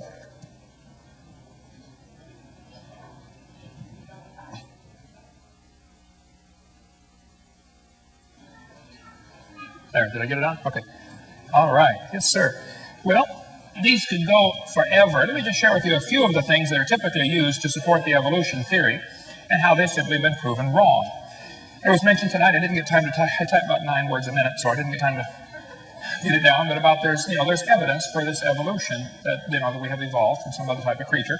All the evidence that I'm aware of, and I taught biology for 15 years, all the evidence that's used to support this theory has been proven wrong. And I think these lies ought to be torn out of our textbook, okay? If you have evidence for your theory, show me, okay? Now, this textbook says that humans have an appendix that is vestigial. You don't need it anymore. Well, that's simply a lie. You need your appendix as part of your immune system. Now, if your appendix is taken out, you can still live, but you got a much better chance of getting quite a few diseases, okay? The appendix is part of the immune system, and the fact that you can live without it is meaningless. You can live without both your legs and both your arms and both your eyes and both your ears also. Okay, that doesn't prove you don't need it. When you take it out, you got a better chance of getting all sorts of diseases. We covered that in video 4. This textbook says the whale has a vestigial pelvis. Many organisms retain traces of their evolutionary history. For example, the whale retains pelvic and leg bones as useless vestiges. This is a lie. Andrew Carnegie founded the group called the National Center for Science Education. He was a strong believer in evolution, and he applied it to the business world. The strongest survive. You wipe out the competition. Andrew Carnegie funded the National Center for Science Education. National Center, yeah, all 4 of them in this little storefront building. The National Center. They say, Bossy evolved to blowhole. The whale evolved from a cow. That's what they teach. This one says, whales have a vestigial pelvis and leg bone that serve no purpose. Whales have hind limb bones that have no function. Just imagine whales walking around, it's true. Well, these are the bones they're talking about right there. Just imagine the whale walking around. The whale's pelvis has no apparent function. This is in textbooks all over the world, okay? The whale's pelvis is evidence of its evolution from 4-legged land-dwelling mammals. This is simply a lie, okay? Those little bones hold certain muscles that allow the whales to reproduce. This has nothing to do with the whale walking on land. It has to do with getting more baby whales. Tear that page out of the book, please. I have in my museum in Pensacola, Florida, a 15.5-foot skin from an albino python. Down at the south end of that python, you'll see it has 2 little tiny claws, one here and one here. These claws are attached to little tiny bones. They go up inside the snake's body. 15.5-foot snake with bones about 2.5 inches long. This textbook says this python has reduced hind legs, rudimentary hind legs of a python snake. This is baloney, okay? Those little claws are part of the snake's mating apparatus. They don't have any arms. They can't hang on. They don't have a voice box. They can't say, scoot over, honey. This has nothing to do. This one says, humans have a tailbone that is of no apparent use. I did a debate in North Alabama against the president of the North Alabama Atheist Association. He said, we've got proof for evolution. Humans have a tailbone they no longer need. I said, Mr. Patterson, I taught biology and anatomy. I happen to know there are 9 little muscles that attach to the tailbone, without which you cannot perform some valuable functions. I'll tell you what they all are, but trust me, you need those muscles. I said, now, if you think the tailbone is vestigial, then I will pay to have yours removed. This textbook says the coccyx is a small bone at the end of the human vertebral column that has no present function and is thought to be the remainder of bones that once occupied the long tail of a tree-living ancestor. This is a lie, okay? You could use a tailbone if you had one. Okay, the tailbone is not vestigial. There are no vestigial organs, and if there were, that would be the opposite of evolution. That's losing, not gaining. This textbook says humans evolved from an ape-like ancestor. Every one of these along the way has been proven wrong. And once again, even if you could find fossils that we couldn't prove what they were, that wouldn't be evidence for evolution. You don't know those bones had any kids. So what about these cavemen? I mean, can an ape-like creature turn to a human? World's most wanted caveman. We could spend 6 days on this one. Every one of the so-called cavemen has been proven wrong. They're simply not correct, and they should be taken out of the book. This 2001 textbook says, the horse evolved from a four-toed ancestor. This has been proven wrong years ago. Back in 1950, G.G. Simpson said, he was a famous evolutionist, many examples such as the evolution of the horse family have been unintentionally falsified. The early classical evolutionary tree of the horse was all wrong. 1951, this has been proven wrong 50 years ago. Get that out of the book, okay? It's not true. He said it never happened in nature. Similar, humans and fish embryos resemble each other because humans and fish share a common ancestor. This idea that the human has gill slits is taught in textbooks all over the world. Let's see, the presence of fish-like structures shows that these animals have evolved from fish and share the basic pattern of fish development. It said it has gills like a fish. This is used in textbooks all over. Those are not gill slits. Those folds of skin develop into bones in the ear and glands in the throat. They never have anything to do with breathing. I've seen people with 5 or 6 chins, and they cannot breathe through any of them but the top one. Okay? Ernst Haeckel made up this entire stupid idea after he read Darwin's book in 1860. He was an embryology professor in Germany, so he took a drawing of a dog and a human embryo, and he changed them and made them look alike. He lied deliberately to his people that were listening to him. He made giant charts of his fake drawings, traveled all over Germany, and converted the Germans to believing in evolution with his fake drawings. Now, on top are his drawings. Underneath are actual photographs of those creatures. Either he's a real lousy artist or he's a liar. Well, it turns out he's a liar. His own university convicted him of fraud. He said, I should feel condemned, except all the other biologists lie, so it's okay for me to lie. This biogenetic law is as dead as a doornail. It's not true. Take it out of the book. But guess what? It's still used in textbooks all over the world, including in this county. They're still teaching it. Proven wrong in 1875, and they're still teaching it all over the world. Now look, if you have some evidence for evolution, then please show me. We've been offering $250,000 for evidence for evolution for 10 years now. All they have to support their theory are lies, things that have been proven wrong a long time ago. We do spend 3 hours on videotape number 4, and I'm going to cover some of this tomorrow. Some of the lies in the textbooks. They say this, a similar structure proves a common ancestor. The bones in the different arms of these animals develop from different genes on the chromosome. They're not homologous structures. And the similarity could prove they have a common designer, just as easily. This is a chart showing how the atheists think the different states are treating the subject of evolution. They think the folks in Minnesota are doing a wonderful job of teaching evolution. You ought to be ashamed of yourself. You ought to get red like Florida. We're doing a lousy job. Yay, Florida. Richard Dawkins said, it's absolutely safe to say if you meet someone who claims not to believe in evolution, that person is ignorant, stupid, or insane, or wicked. Well, he's real open-minded, isn't he? Evolution's not a fact. It's not even a good theory.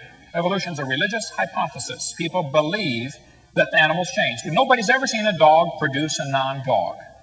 Now, I think 2 things. Number 1, the lies should be taken out of the books, period. Don't lie to the kids. And then I think you'll find there simply is no evidence to support this evolution hypothesis, okay? And that's their problem. If you don't have any evidence for your theory, I'm sorry. I mentioned in a debate one time about 30 different lies in the textbooks, and this one professor said, Hovind, you want to take all these lies out of the books, and I've got a question for you. What are you going to replace it with?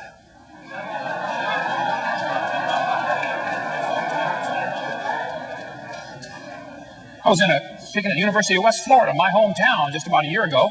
One professor got up in the audience during Q&A time, and he said, Hovind, you mentioned tonight we should tear the pages out of the book. He said, I don't think we should deface textbooks. I said, well, sir, suppose you were teaching math, and you came across a book that said 2 + 2 is 5. What would you do? He said, I would tell my students to mark out the wrong answer and write in the right answer. You would deface a textbook? I said, now, sir, since you do teach biology, suppose you come across a book that says the embryo has gill slits or the tailbone is vestigial. What are you going to do? He said, nothing. I said, you're not going to tell the kids that's been proven wrong years ago? He said, no. I said, then you, sir, are a hypocrite, and the folks in this state ought to help you get an honest job picking peaches or changing tires, but you got no business using tax dollars to spread your lies on these kids coming to your class.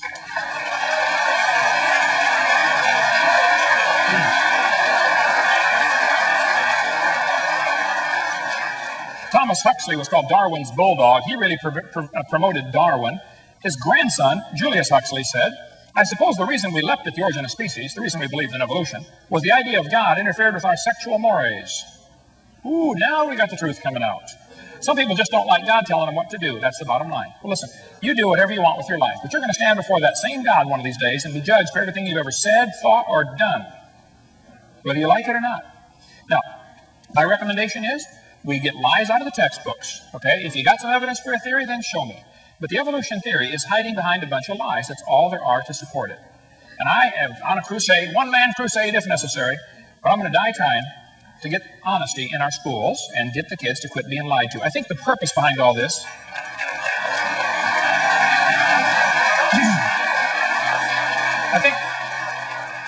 I think that there's really a spiritual battle at a much higher plane. This is not a science battle. There's no scientific evidence for evolution, and there's no scientific evidence against the Bible. It's a spiritual battle. You ought to get involved. Thank you.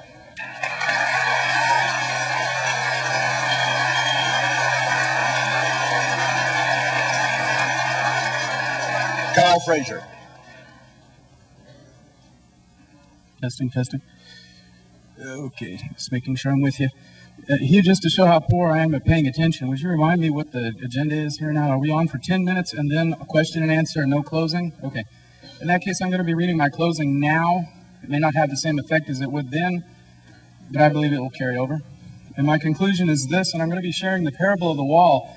When I found out I was going to be doing this debate this evening, which was about the same time as we decided to bomb Iraq, it struck me that discussions like this need to influence us differently than to come to a point where we're slinging mud, where we're treating people prejudicially, to where we are not looking at truth in the way that we should look at truth. And so I'm going to share with you the parable of the wall. This is the story of three orphaned boys, defend, discover, and discern. One day, these three took a walk in the forest behind their orphanage and discovered the most remarkable thing, a beautifully built brick wall. Curious about it, they decided to look it over and found that there was only one simple clue about the purpose and the creator of the wall, a note sitting atop the wall that read, Day 1, gather materials. Day 2, level area. Day 3, pour footing. Day 4, did I say day 4? No. Day 4, build wall. I'll be back soon, love, Father. The discovery created a great deal of excitement with each boy, reacting to the discovery in a manner typical with his personality. This is amazing, insisted Defend. Our father has left us a monument to remember him by. No, said Discover, don't be silly. We don't know if there is any connection between the note and the one who built the wall, or if the one who did is our father. In fact, we don't even know if we have the same father. Moreover, I think it more of an accident than a tribute. What is the purpose of a single wall? It must be the start of something more significant. Discern, trying to moderate the confusion, suggested that this could be the most significant find in their lives, but said he wanted more proof. It is an excellent wall. We know nothing of our father, whether he was a wall builder, whether we are his offspring, and what is the purpose of this wall. That is all Defend and Discover needed. They decided and started a passionate search for the evidence of their point. Defend decided to pour himself into studying the note. The following years, he read the note repeatedly for clues that would indicate that the one who wrote the note actually built the wall. He found that the wall building steps were accurate. The conclusion, no other option than the builder of the note and the writer were the same person. Being convinced of this, he then set out to prove that his father would be capable of building the wall. He went to public records and found that his father was strong and intelligent and caring. In addition, he spent much of his available time reading every word written about his father. Discover, on the other hand, decides to pour himself into this study of walls. Surely, the better one knows walls, the better one will know wall builders. He studies architectural, engineering, and masonry. In the end, he is a world expert. By this time, he decides to reread the note. Reconsider the note in light of what he learns of walls and finds that there is nothing about the note that necessitates it being built by his father. That's all Defend. For his part, Discern tries to keep in touch with his brothers, Defend and Discover. However, the passion of each makes it harder and harder to spend time with them. In addition, he notices that each has become more and more passionate about his position, and it is now impossible to talk with them without hearing about all their expertise. Discern decides to arrange a meeting between the brothers, reestablish their brotherhood. The meeting, while well-intentioned, quickly dissolves into a shouting match. Defend started with the assurance that his knowledge of the note builder is so intimate he is convinced that the wall is built by him. In fact, he concludes to him the most important message is that it is the most powerful wall builder ever. Discover followed with the details about information about walls. Walls are wonderful, he agreed, and nothing about this particular wall says that it had to be made by the Father. To me, the most important thing is that given enough time, practically anyone could have built this wall. Ridiculous, retorts Finn. Fathers as skilled as ours could not only build a wall perfect, but made it in 4 days, just like the note said. He is not a typical father, and this is no typical wall. My father and your father are clearly not the same. Discerned, thinking he can find blind spots in each brother tries to build a bridge, saying, perhaps each of you were not so close to what the others learned, you might find common ground, but quickly finds neither brother respects his attempt at neutrality. Finn claims he is ignorant of the Father, and Discern claims he is ignorant about walls. Sadly, the brothers part ways and remain distant for the years to follow. I'm sorry I'm having to read this. This is really only the second time I've gone over this since I wrote it, so please be patient with me. Amazingly, one day, each receives a letter from the trustee of the father's estate. The father has been discovered. He will be reading of the will. Each of the boys is an heir. They gather at the attorney's office and in the excitement of the moment forget their differences. They embrace and apologize for being so distant. After all, if they are heirs, they are brothers too. At the appropriate time, the trustee opens the letter and slowly reads. To my 3 sons, defend, discover, and discern, I leave all my earthly possessions. May they manage them with care and wisdom, and with the brotherhood they learned by working together to finish the small brick clubhouse I started for them on the back of my property. May the love I have shown them cause them to love one another. You see, the Father wanted to build brothers and not walls. That's my 10 minutes.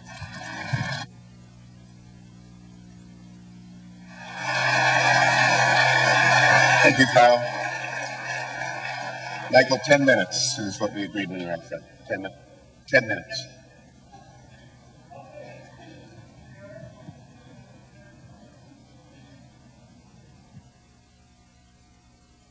Okay, how's that?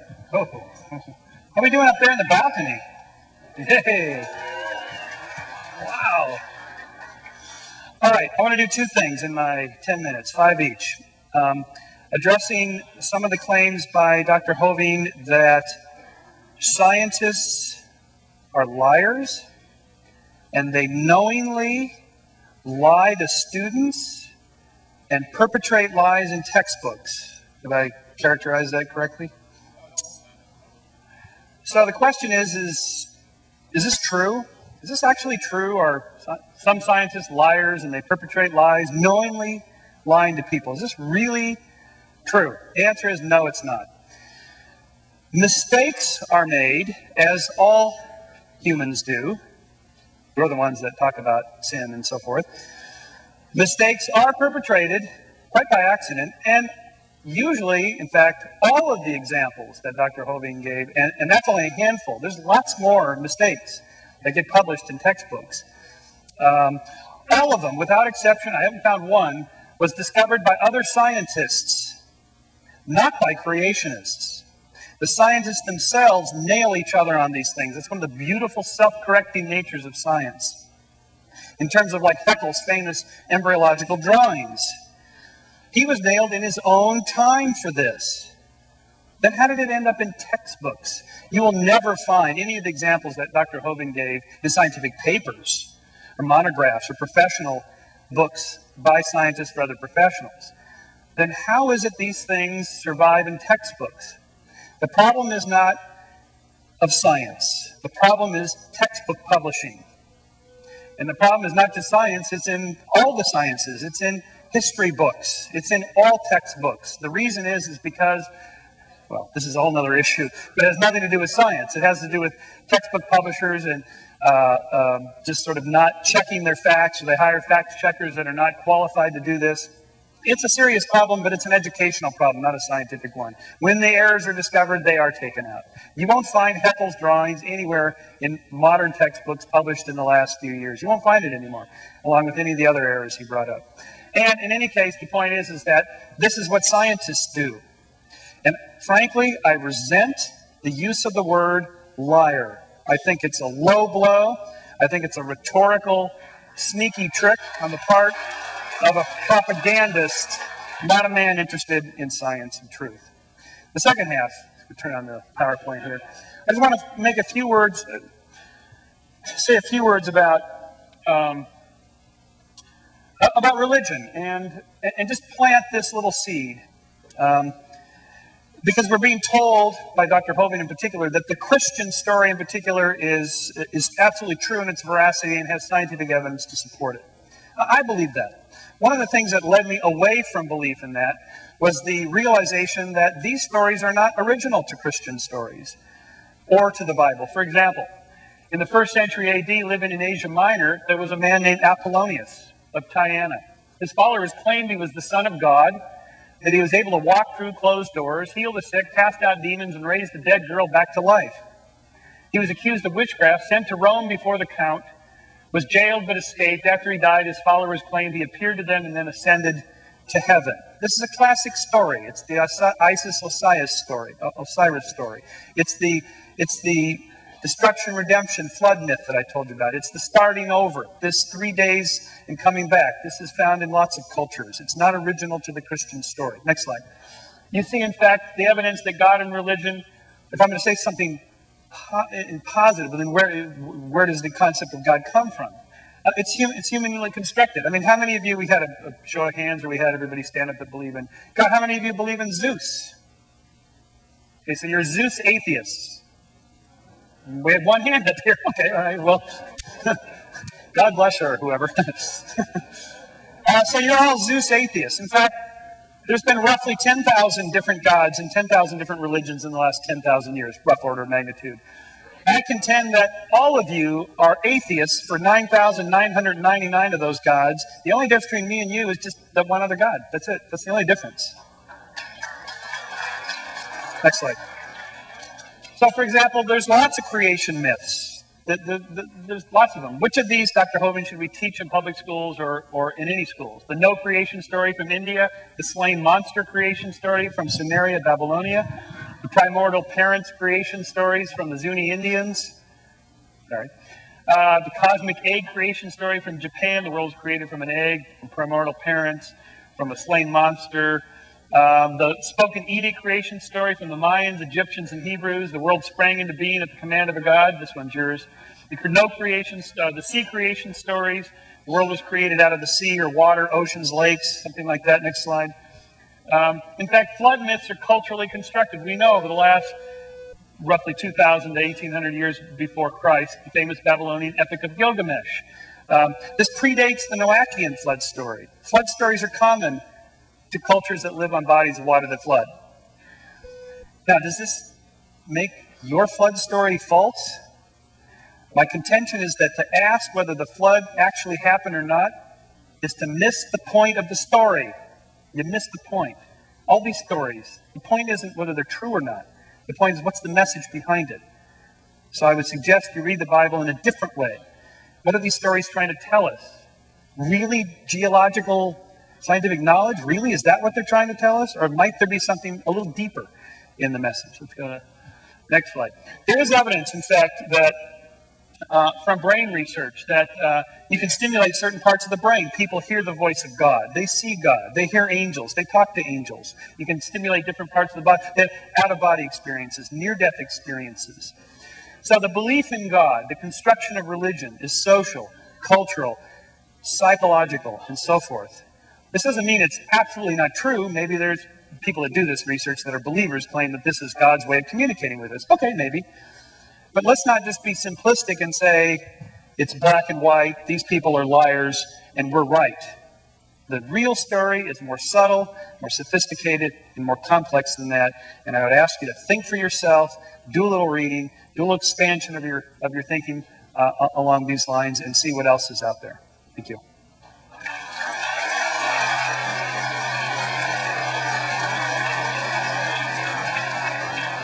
Here's how we propose to handle the questions. I will borrow one of the handheld mics here. We have 2 rows here. And please come and form up if you have a question for our panel. And as I said, we will take 3 questions at a time and allow our individuals to do. I also agree with Michael, especially for the young people here, You must do your reading, especially Josephus and Tacitus, as the Romans recorded that there was a man named Jesus, and he was crucified in 33 AD. I just want to make sure that we do not confuse the myth of Gilgamesh with that. Just a little history. Just a little history. Just the facts. Yeah, 3 in a row. Moderator. You're the moderator. You're not Just the supposed to facts. join in against me. I already have 3,000 people against me here. You're supposed to be neutral. I just like to bring No. Just a question, no statements. One quick statement, Dr. I am on your side. Okay. Quick question. Your statement about 10,000 gods over the 10,000 years It's probably more than that, but probably pretty well proves the point that there is the one true God, because there's 6 billion of us who believe in him. But where is the body of Christ? We had the Jews and the Romans both that had an interest in keeping it in the grave. It's not there. Okay, good question. Let's get 3 in a row. 3 questions, sorry. Judge? Can you assess the present state of scientific evidence relative to carbon dating and other methods of determining passage of time? And the 3rd. There was a statement about some dimensional bubble or something like that. There could be an infinite number of those. Well, if there is a dimensional bubble, what's beyond that? And if there is something, what's beyond that? Dr. Hogan, respond to any or all of those 3 that you'd like.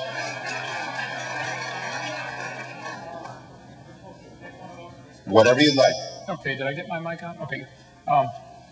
The body of Christ, of course, you're very right, had made people had an interest in making sure that was never seen. They actually sealed the tomb and put a guard there.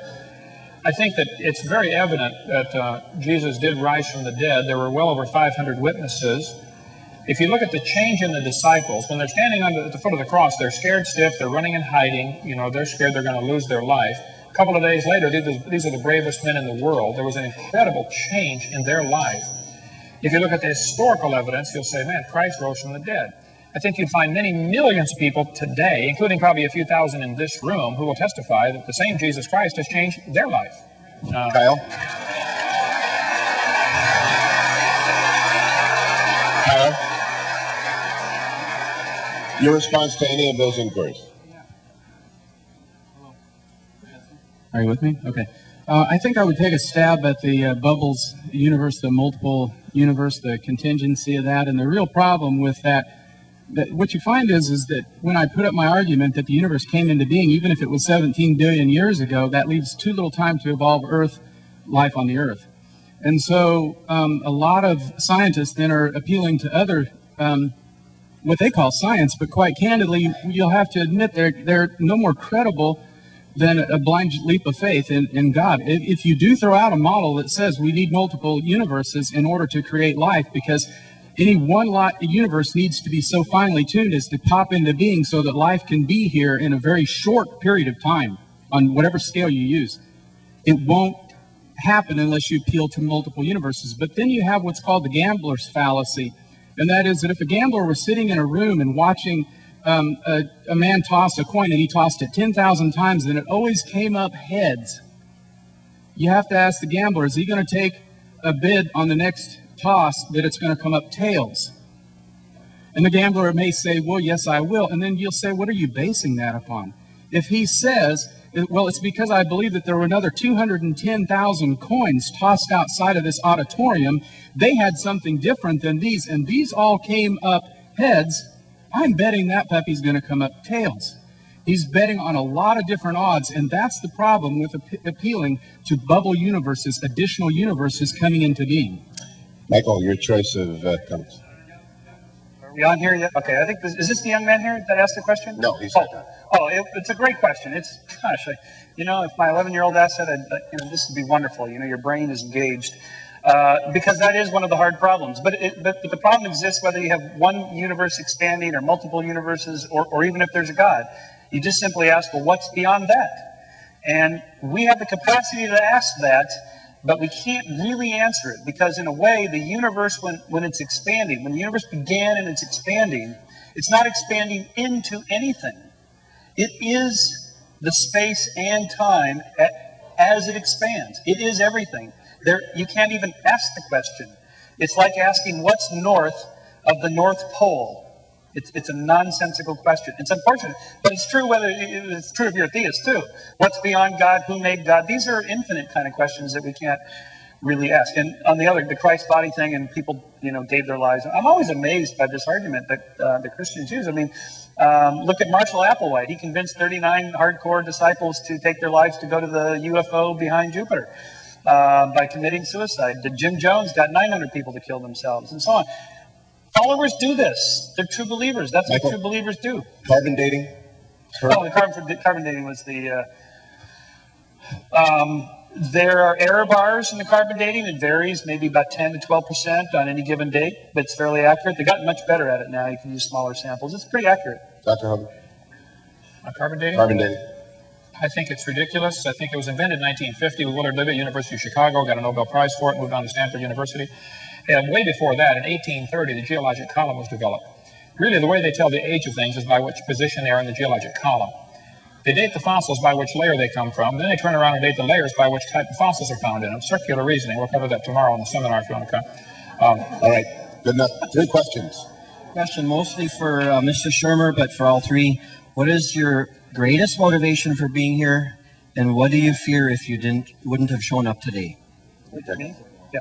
I think I'm particularly for Dr. Hogan, but the question I have is if the flood, the cataclysm in 40 days and 40 nights, if during that time he's going to put the trilobites up in Sedona and he's going to carve the Grand Canyon, did he do this to confuse us? Good question.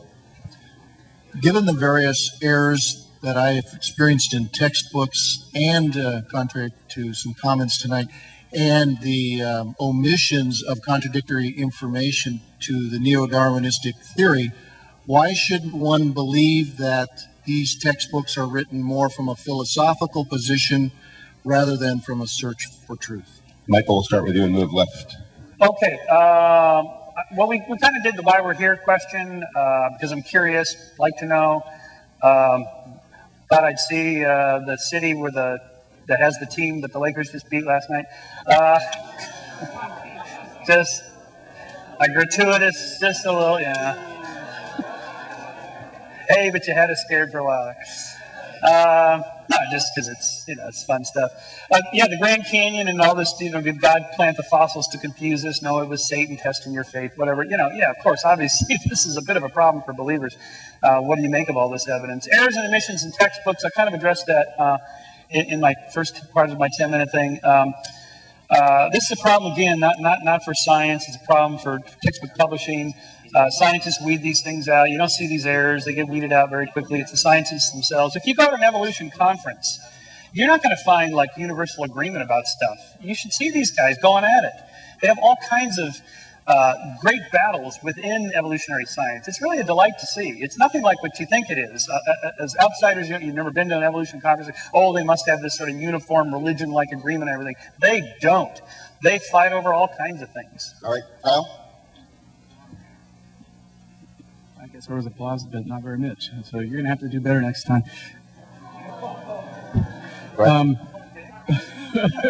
Sorry. What were the questions again, please? Okay, why are here, Grand Canyon, and errors and omissions? Okay. Any one of them. Why anybody's here? That was specifically for you. Errors and omissions. I think I'm going to have to take a view that goes kind of with Michael's, and that is that you see that knowledge is a construction, that it's a product, that it's a moving target, it's constantly growing. This year's science is going to be something completely different in 200 years. We're going to look back and, I wish I put it up there, Jimi Hendrix and bell jeans, blue jeans, or bell-bottom pants and beads and stuff at an afro. Knowledge grows, just like we change in time. That's why I aim for some universals. I don't just say that nature reveals all of truth, that nature, as corrected or understood through the Bible, reveals the truth. So we don't have a complete handle on this. Our textbooks are always going to have errors in them, and we're just going to have to live with that. Dr. Hogan? I will choose the question, did God deceive us with the Grand Canyon in that Michael Schimmer's statement that this is a problem for believers. If you built a dam across Grand Canyon, that projector off there if you would, would form. These red lines indicate what's called the snow line. Grand Canyon, 200 miles, cut across in the right or left. Grand Canyon, the river enters the canyon at 2,800 feet above sea level. The top of the ridge is 7,000 or 8,000 feet above sea level. So, some things to consider about Grand Canyon. Number one, the top is higher than the bottom. Number two, the river only runs through the bottom. Number three, the top is higher than where the river enters the canyon by 4,000 feet. Number four, rivers don't flow uphill. There is no possible way that river made that canyon. Grand Canyon is quite obviously a washed-out spillway from a couple of big lakes called Grand Lake and Hopi Lake. The lakes are gone. The beach is still there. No, God didn't deceive us. I think he left behind incredible evidence that there was a flood, which indicates he judged this world, and he's going to judge it again, whether you like it or not. Thank you, Doctor.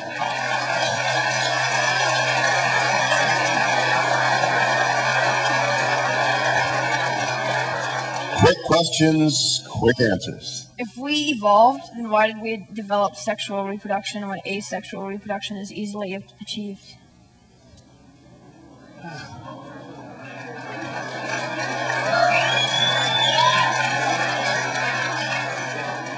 Dr. Sherman, I appreciate you explaining that just because we don't find a natural explanation to things, that doesn't mean that there's a divine explanation. But aren't you asking us to accept a theory where we see that goes against what we normally see in nature, that natural systems don't build things up gradually, but break things down? And in addition, we don't have one example, if it did happen, we don't have one example of an organism or an organ or even an organelle of how it formed in a step-by-step fashion. Very good. Third one. Dr. Shermer, if you want us to look at the Bible in a different way and see the meaning behind the story, tell me, what do you think is the meaning behind Jesus when he says, I am the way and the truth and the life. No man comes to the Father but by me. All right, we'll start with Dr. Shermer. Move to the left again. Okay.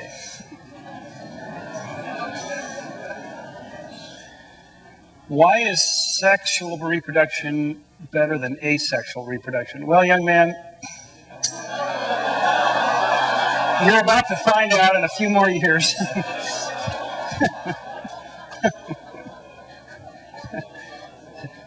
There's more jokes in there somewhere. I think there was some crusty old biology professor who asked his students who invented asexual reproduction. They said, "Your wife." And anyway, we'll be here all. It's a simple explanation in the sense that sexual reproduction produces variation, and natural selection operates on variation. That's what generates change in biology. In terms of natural, second law of thermodynamics, things run down in nature. How is it you guys can say things get more complex? Because you put energy into the system. The sun generates energy into the system that creates complex systems out of simple systems and so on. You put the burger in the microwave, it heats up and that kind of thing. As for what Jesus meant when he said, I am the way and the truth and the life, and so forth, well, he meant that he is the Savior. He meant that he is the guy you should follow. That's what all proselytizers do. That's what all cult leaders do. They have to do that. That's what they do. Kyle? The difference between a religion and a cult is about 100 years.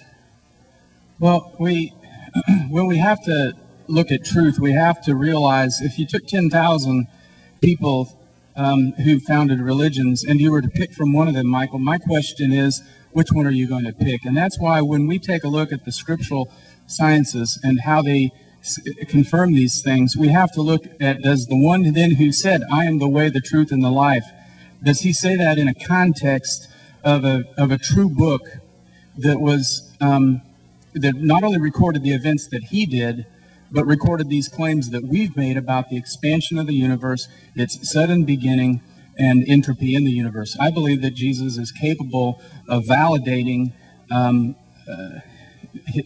one particular religion out of the 10,000 by standing behind the truth in the scriptures. Dr. Hogan. I think Michael Schimmer's answer to the sexual reproduction was definitely not an answer at all. His statement basically was, it works good to supply variety so natural selection can work on it, therefore it must have evolved. No, therefore it was designed, okay? I would ask a bigger question, why would any animal want to reproduce more of its own kind, which just simply makes more mouths to feed? Why not instead evolve the ability to live forever? That'd be a lot smarter. As far as the second law of thermodynamics, his answer was you add energy. Well, here's Sue at 20. Here she is at 90 after a lot of energy. There she is at 3,000. The idea of adding energy is absolutely ludicrous, okay? This is always the answer, though. They'll say, well, if you add energy, the sun adds energy to the earth. Yes, I know. But the universe is a closed system, so that really begs the question. It only answers it for the earth. Secondly, adding energy is absolutely destructive unless there's a mechanism to utilize the energy. We added quite a bit of energy to Iraq in the last few months.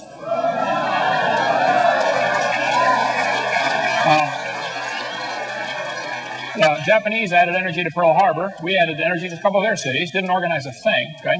The sun adds energy to this earth, all right, but it's going to destroy the roof on your house, not build it. The sun's energy will destroy your house. It'll destroy the roof on your car. It'll destroy your paint job on your car.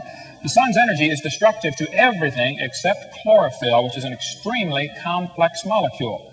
So the same sun's energy shines on the other planets and doesn't build anything there.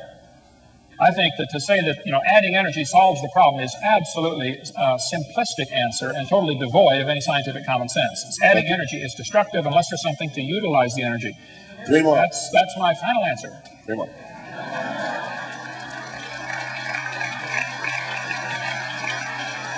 If God didn't create the world by his knowledge, then where did things learn to do what they do? And where did knowledge come from? I understand the need to understand the Bible is true, but how is it critical to believe in evolution, to believe in Jesus as my personal Savior? My question is about the miracle that happened with Adam and Eve and the rib being broken off the man. Is that true that we only have half a rib? Dr. Hogan, let's start with you and move to the right this time. I will not have time to get PowerPoint ready for this one, but no, man does not have an extra rib. There is only one bone in the human body that will grow back if you take it out, and that is the lower rib. There's a good article about that. You can see in my videotape number 2, and I cover that. The blue one out there on the table. I didn't get time to even write down the other 2 questions, so I guess let's see. Oh, help yourself. Yeah, you took notes. Good, okay. Can you read that? Why should he abandon evolution? Okay. Why should he abandon evolution? There's absolutely no scientific evidence that says a dog ever came from a non-dog or a dog's capable of producing a non-dog.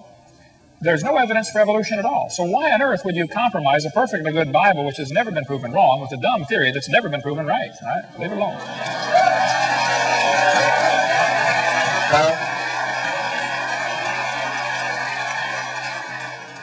I don't know that I clearly understood the question, and somebody is going to have to clarify it for us. What does it mean? Where did people learn, or how do we learn? Knowledge, if knowledge is a construct, where did it come from?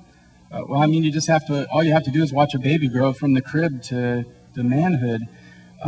You start out with nothing. It used to be John Locke, I guess, we took when we took the concept of tabula rasa. You start out with a blank slate, you work your way upward. I don't know how else to say it.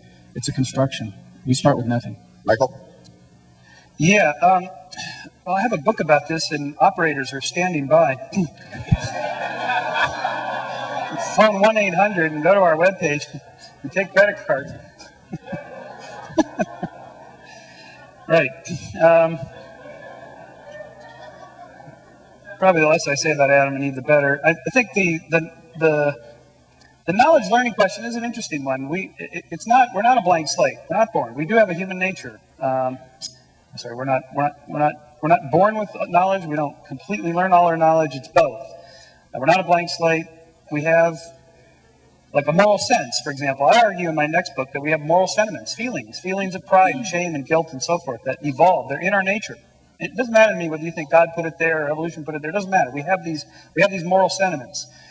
No different than, say, the feeling of hunger. You don't have to learn how to digest an apple.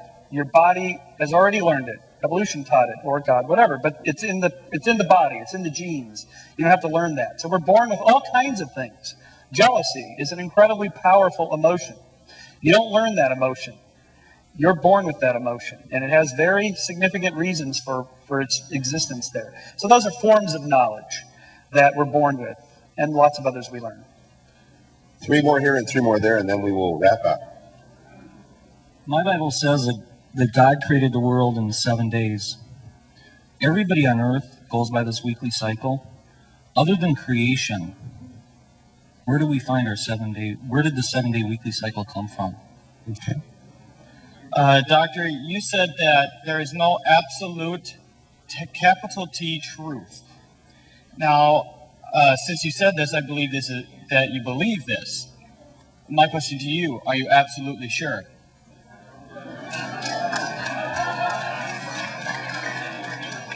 This is a pretty simple question, but what time frame did dinosaurs exist, and is there any evidence for that in the Bible? Dr. Hogan to the right. Okay, Mr. Shimmer's statement about operator standing by is obviously me referring to my tapes out there. I'd like to point out.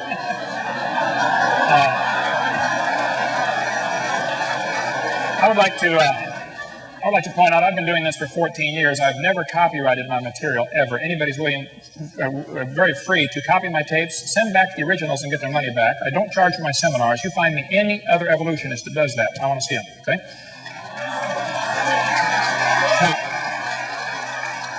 Where did the 7-day week come from? I think the only answer is God created it in 6 days and he rested 1. I don't see any other answer to that. As far as dinosaurs, before the flood came, the Bible teaches that people used to live to be 900 years old. It's a simple biological fact that reptiles never stop growing. I think dinosaurs were giant reptiles that lived with Adam and Eve in the Garden of Eden. Noah took them on the ark, probably babies. Just be sure to get a pink one and a blue one. And then after the flood, people killed them, most of them. They were called dragons through most of history. The word dinosaur wasn't even made up till 1841. So for most of history, they're called dragons, and people killed them. And I think there could be a few stragglers still alive today, like Loch Ness Monster and the one that washed up in California. And you can see my video number 3 and get all that.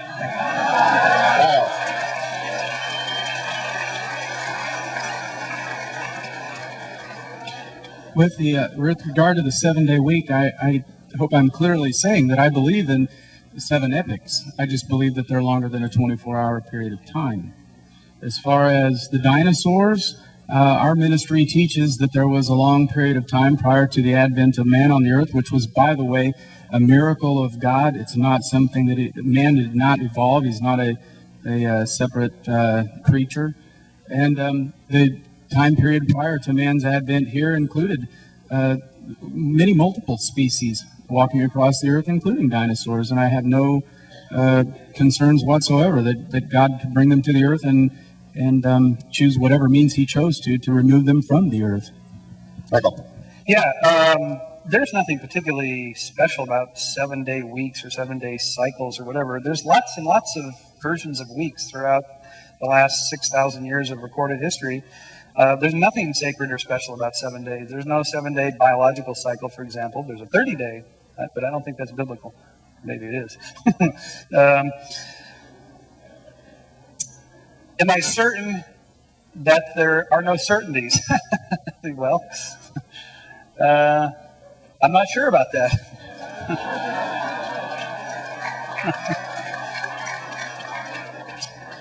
As for the dinosaurs, yeah, I'd love to know what deck they were on the ark. Look, you guys are really missing the point of this flood story. You're missing a really good story if you're trying to figure out which deck the dinosaurs were on, how God got the marsupials all the way down to Australia when the boat landed in Mount Ararat over in Turkey. How did they get there? You know, you're missing the point of that story. Go back and read it again. It's not about factual biology. It's about something else. All right, the last 3. As a biologist, I'm very concerned about Dr. Holden's misunderstanding of the principles of biological evolution. And since I can't make a statement, Dr. Shermer, can you explain to Dr. Holden, there's 2 basic concepts that he isn't understanding. First of all, Getting close to the statement category. Okay, well, first of all, can you explain that mutation is not about getting better, it's about being advantageous to a changing environment. And from that, survival of the fittest is not what we're talking about. It's survival to reproduce.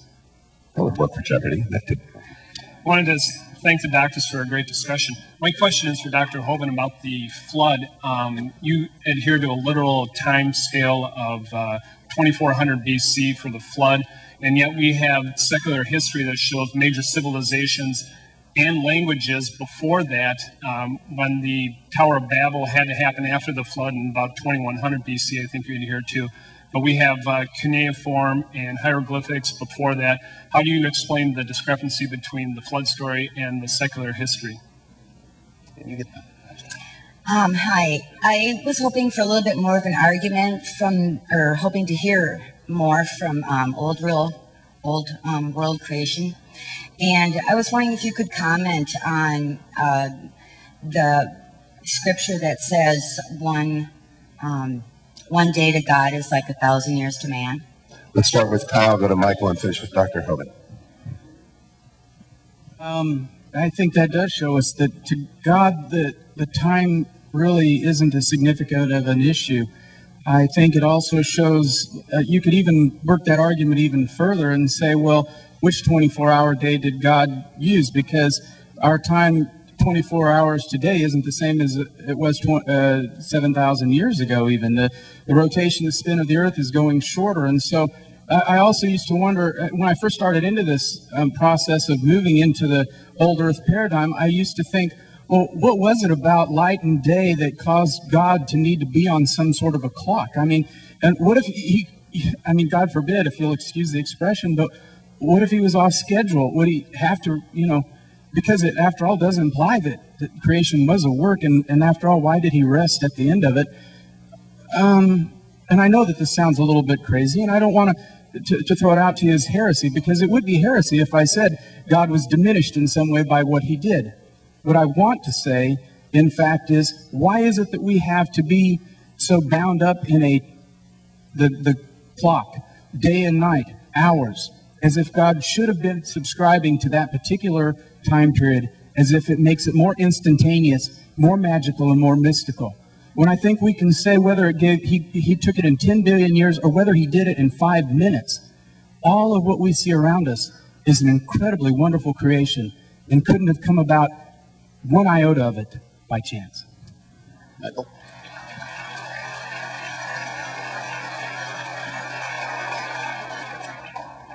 Michael Shermer?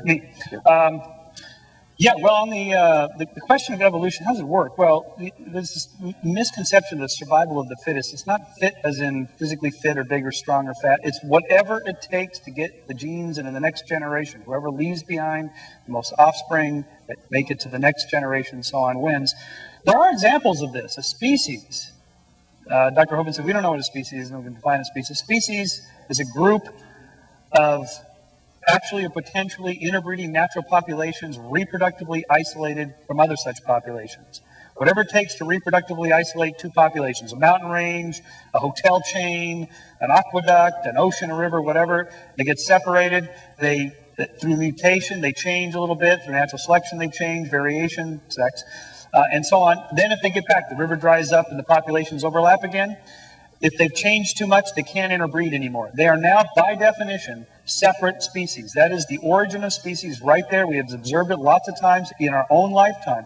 In the late 1800s, Australian wallabies were introduced into Hawaii. Now the Hawaiian wallabies can no longer interbreed, because they've tried, with Australian wallabies, because they've changed too much. New species. That's an example of evolution at work right there. Dr. Hoban? There's still wallabies. That doesn't prove they came from a rock. All right. I don't know. We're going to leave a lot of questions hanging here, which these things always do, okay? As far as marsupials to Australia, that's not a problem. The marsupials are less aggressive than most other mammals, and they would always be at the leading edge of the migration fringe. They're always pushed out of their territory by the more aggressive animals. And as the water's rising after the flood, it was over, the ice caps are melting. We covered all that in video number 6, by the way. They ended up trapped in Australia. That's not a problem at all. It beats the idea that marsupials came from a rock 4.6 billion years ago. As far as the biology, I think I do understand biology, and I resent you saying that I don't understand that. I think most people here do clearly understand the mechanisms proposed for evolution, and they simply have rejected it because it's devoid of scientific evidence. That statement smacked of a little bit of, hey, I'm smart because I believe it, you folks are all dumb because you don't believe in it, and I would resent that very much, okay? Secondly, as far as a day as being 1,000 years, I think there are two references, Psalms 90, verse 4, and 2 Peter 3, where it talks about a day as 1,000 years, and 1,000 years is a day. Neither of those verses are talking about the creation, number one, and both of them say 1,000, not million or billion. So how on earth you get 17 billion out of those verses, I don't know, okay? And as far as limiting God, I'm not the one who limits God. The idea, I think you're stuck on this idea that the Earth is the universe is 17 billion years old, and we have to make the Bible say that somehow. You're the one limiting God. It's the silly evolution theory that's the current vogue. And if everybody would just come to my seminar, we would get them all straightened out on that. Now, is my time up? Is my time up? Yes. No, one more. Yeah. DrDino.com. The Bible says God gave them up. Psalms 81. He gave them up to their own lust. He gave them up. He gave them up. Romans 1.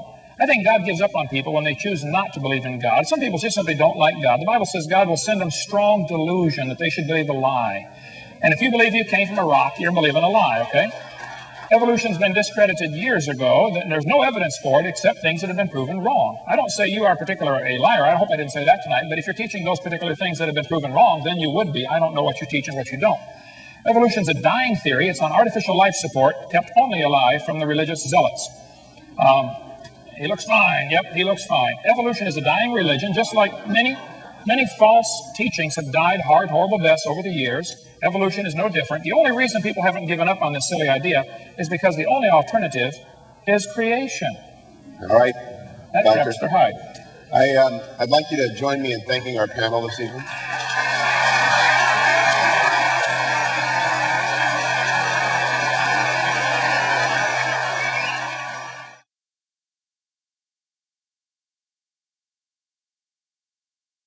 Heresy if I said God was diminished in some way by what he did.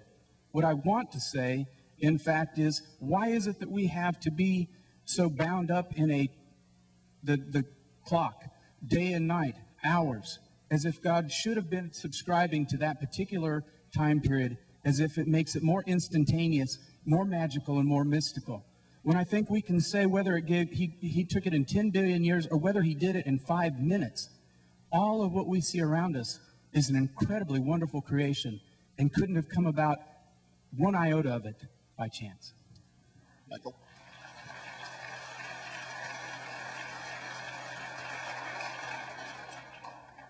Michael Shermer? Me. Yeah, well, on the question of evolution, how does it work? Well, there's this misconception of the survival of the fittest. It's not fit as in physically fit or big or strong or fat. It's whatever it takes to get the genes into the next generation. Whoever leaves behind the most offspring that make it to the next generation and so on wins.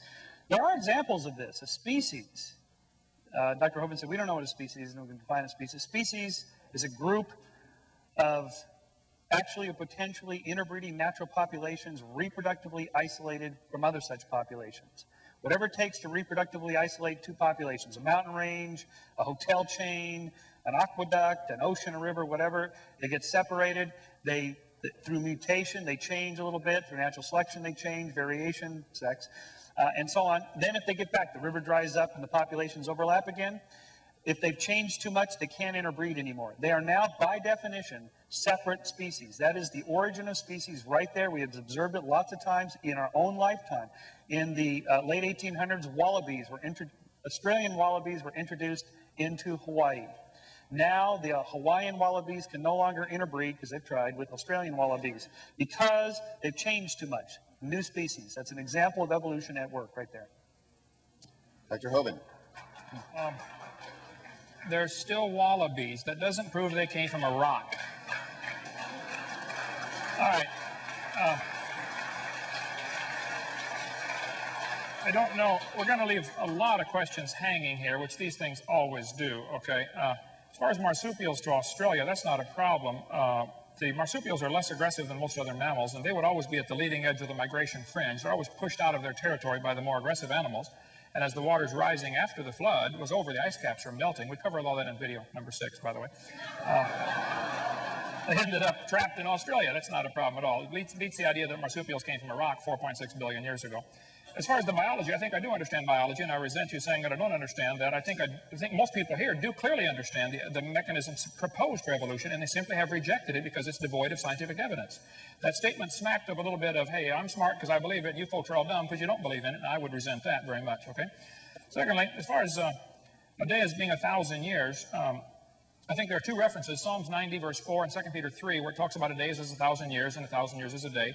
Neither of those verses are talking about the creation, number one, and both of them say 1,000, not million or billion. So how on earth you get 17 billion out of those verses, I don't know, okay? And as far as limiting God, I'm not the one who limits God. The idea, I think you're stuck on this idea that the earth is the universe is 17 billion years old, and we have to make the Bible say that somehow. You're the one limiting God. It's the silly evolution theory that's the current vogue. And if everybody would just come to my seminar, we would get them all straightened out on that. Now, is my time up? Is my time up? Yes. No, one more. Yeah. DrDino.com. The Bible says God gave them up. Psalms 81. He gave them up for their own lust. He gave them up. He gave them up. Romans 1. I think God gives up on people when they choose not to believe in God. Some people just simply don't like God. The Bible says God will send them strong delusion that they should believe a lie. And if you believe you came from a rock, you're believing a lie, okay? Evolution's been discredited years ago. There's no evidence for it except things that have been proven wrong. I don't say you are a liar. I hope I didn't say that tonight. But if you're teaching those particular things that have been proven wrong, then you would be. I don't know what you teach and what you don't. Evolution's a dying theory. It's on artificial life support, kept only alive from the religious zealots. He looks fine. Yep, he looks fine. Evolution is a dying religion, just like many false teachings have died hard, horrible deaths over the years. Evolution is no different. The only reason people haven't given up on this silly idea is because the only alternative is creation. All right, that Doctor. caps their hide. I'd like you to join me in thanking our panel this evening.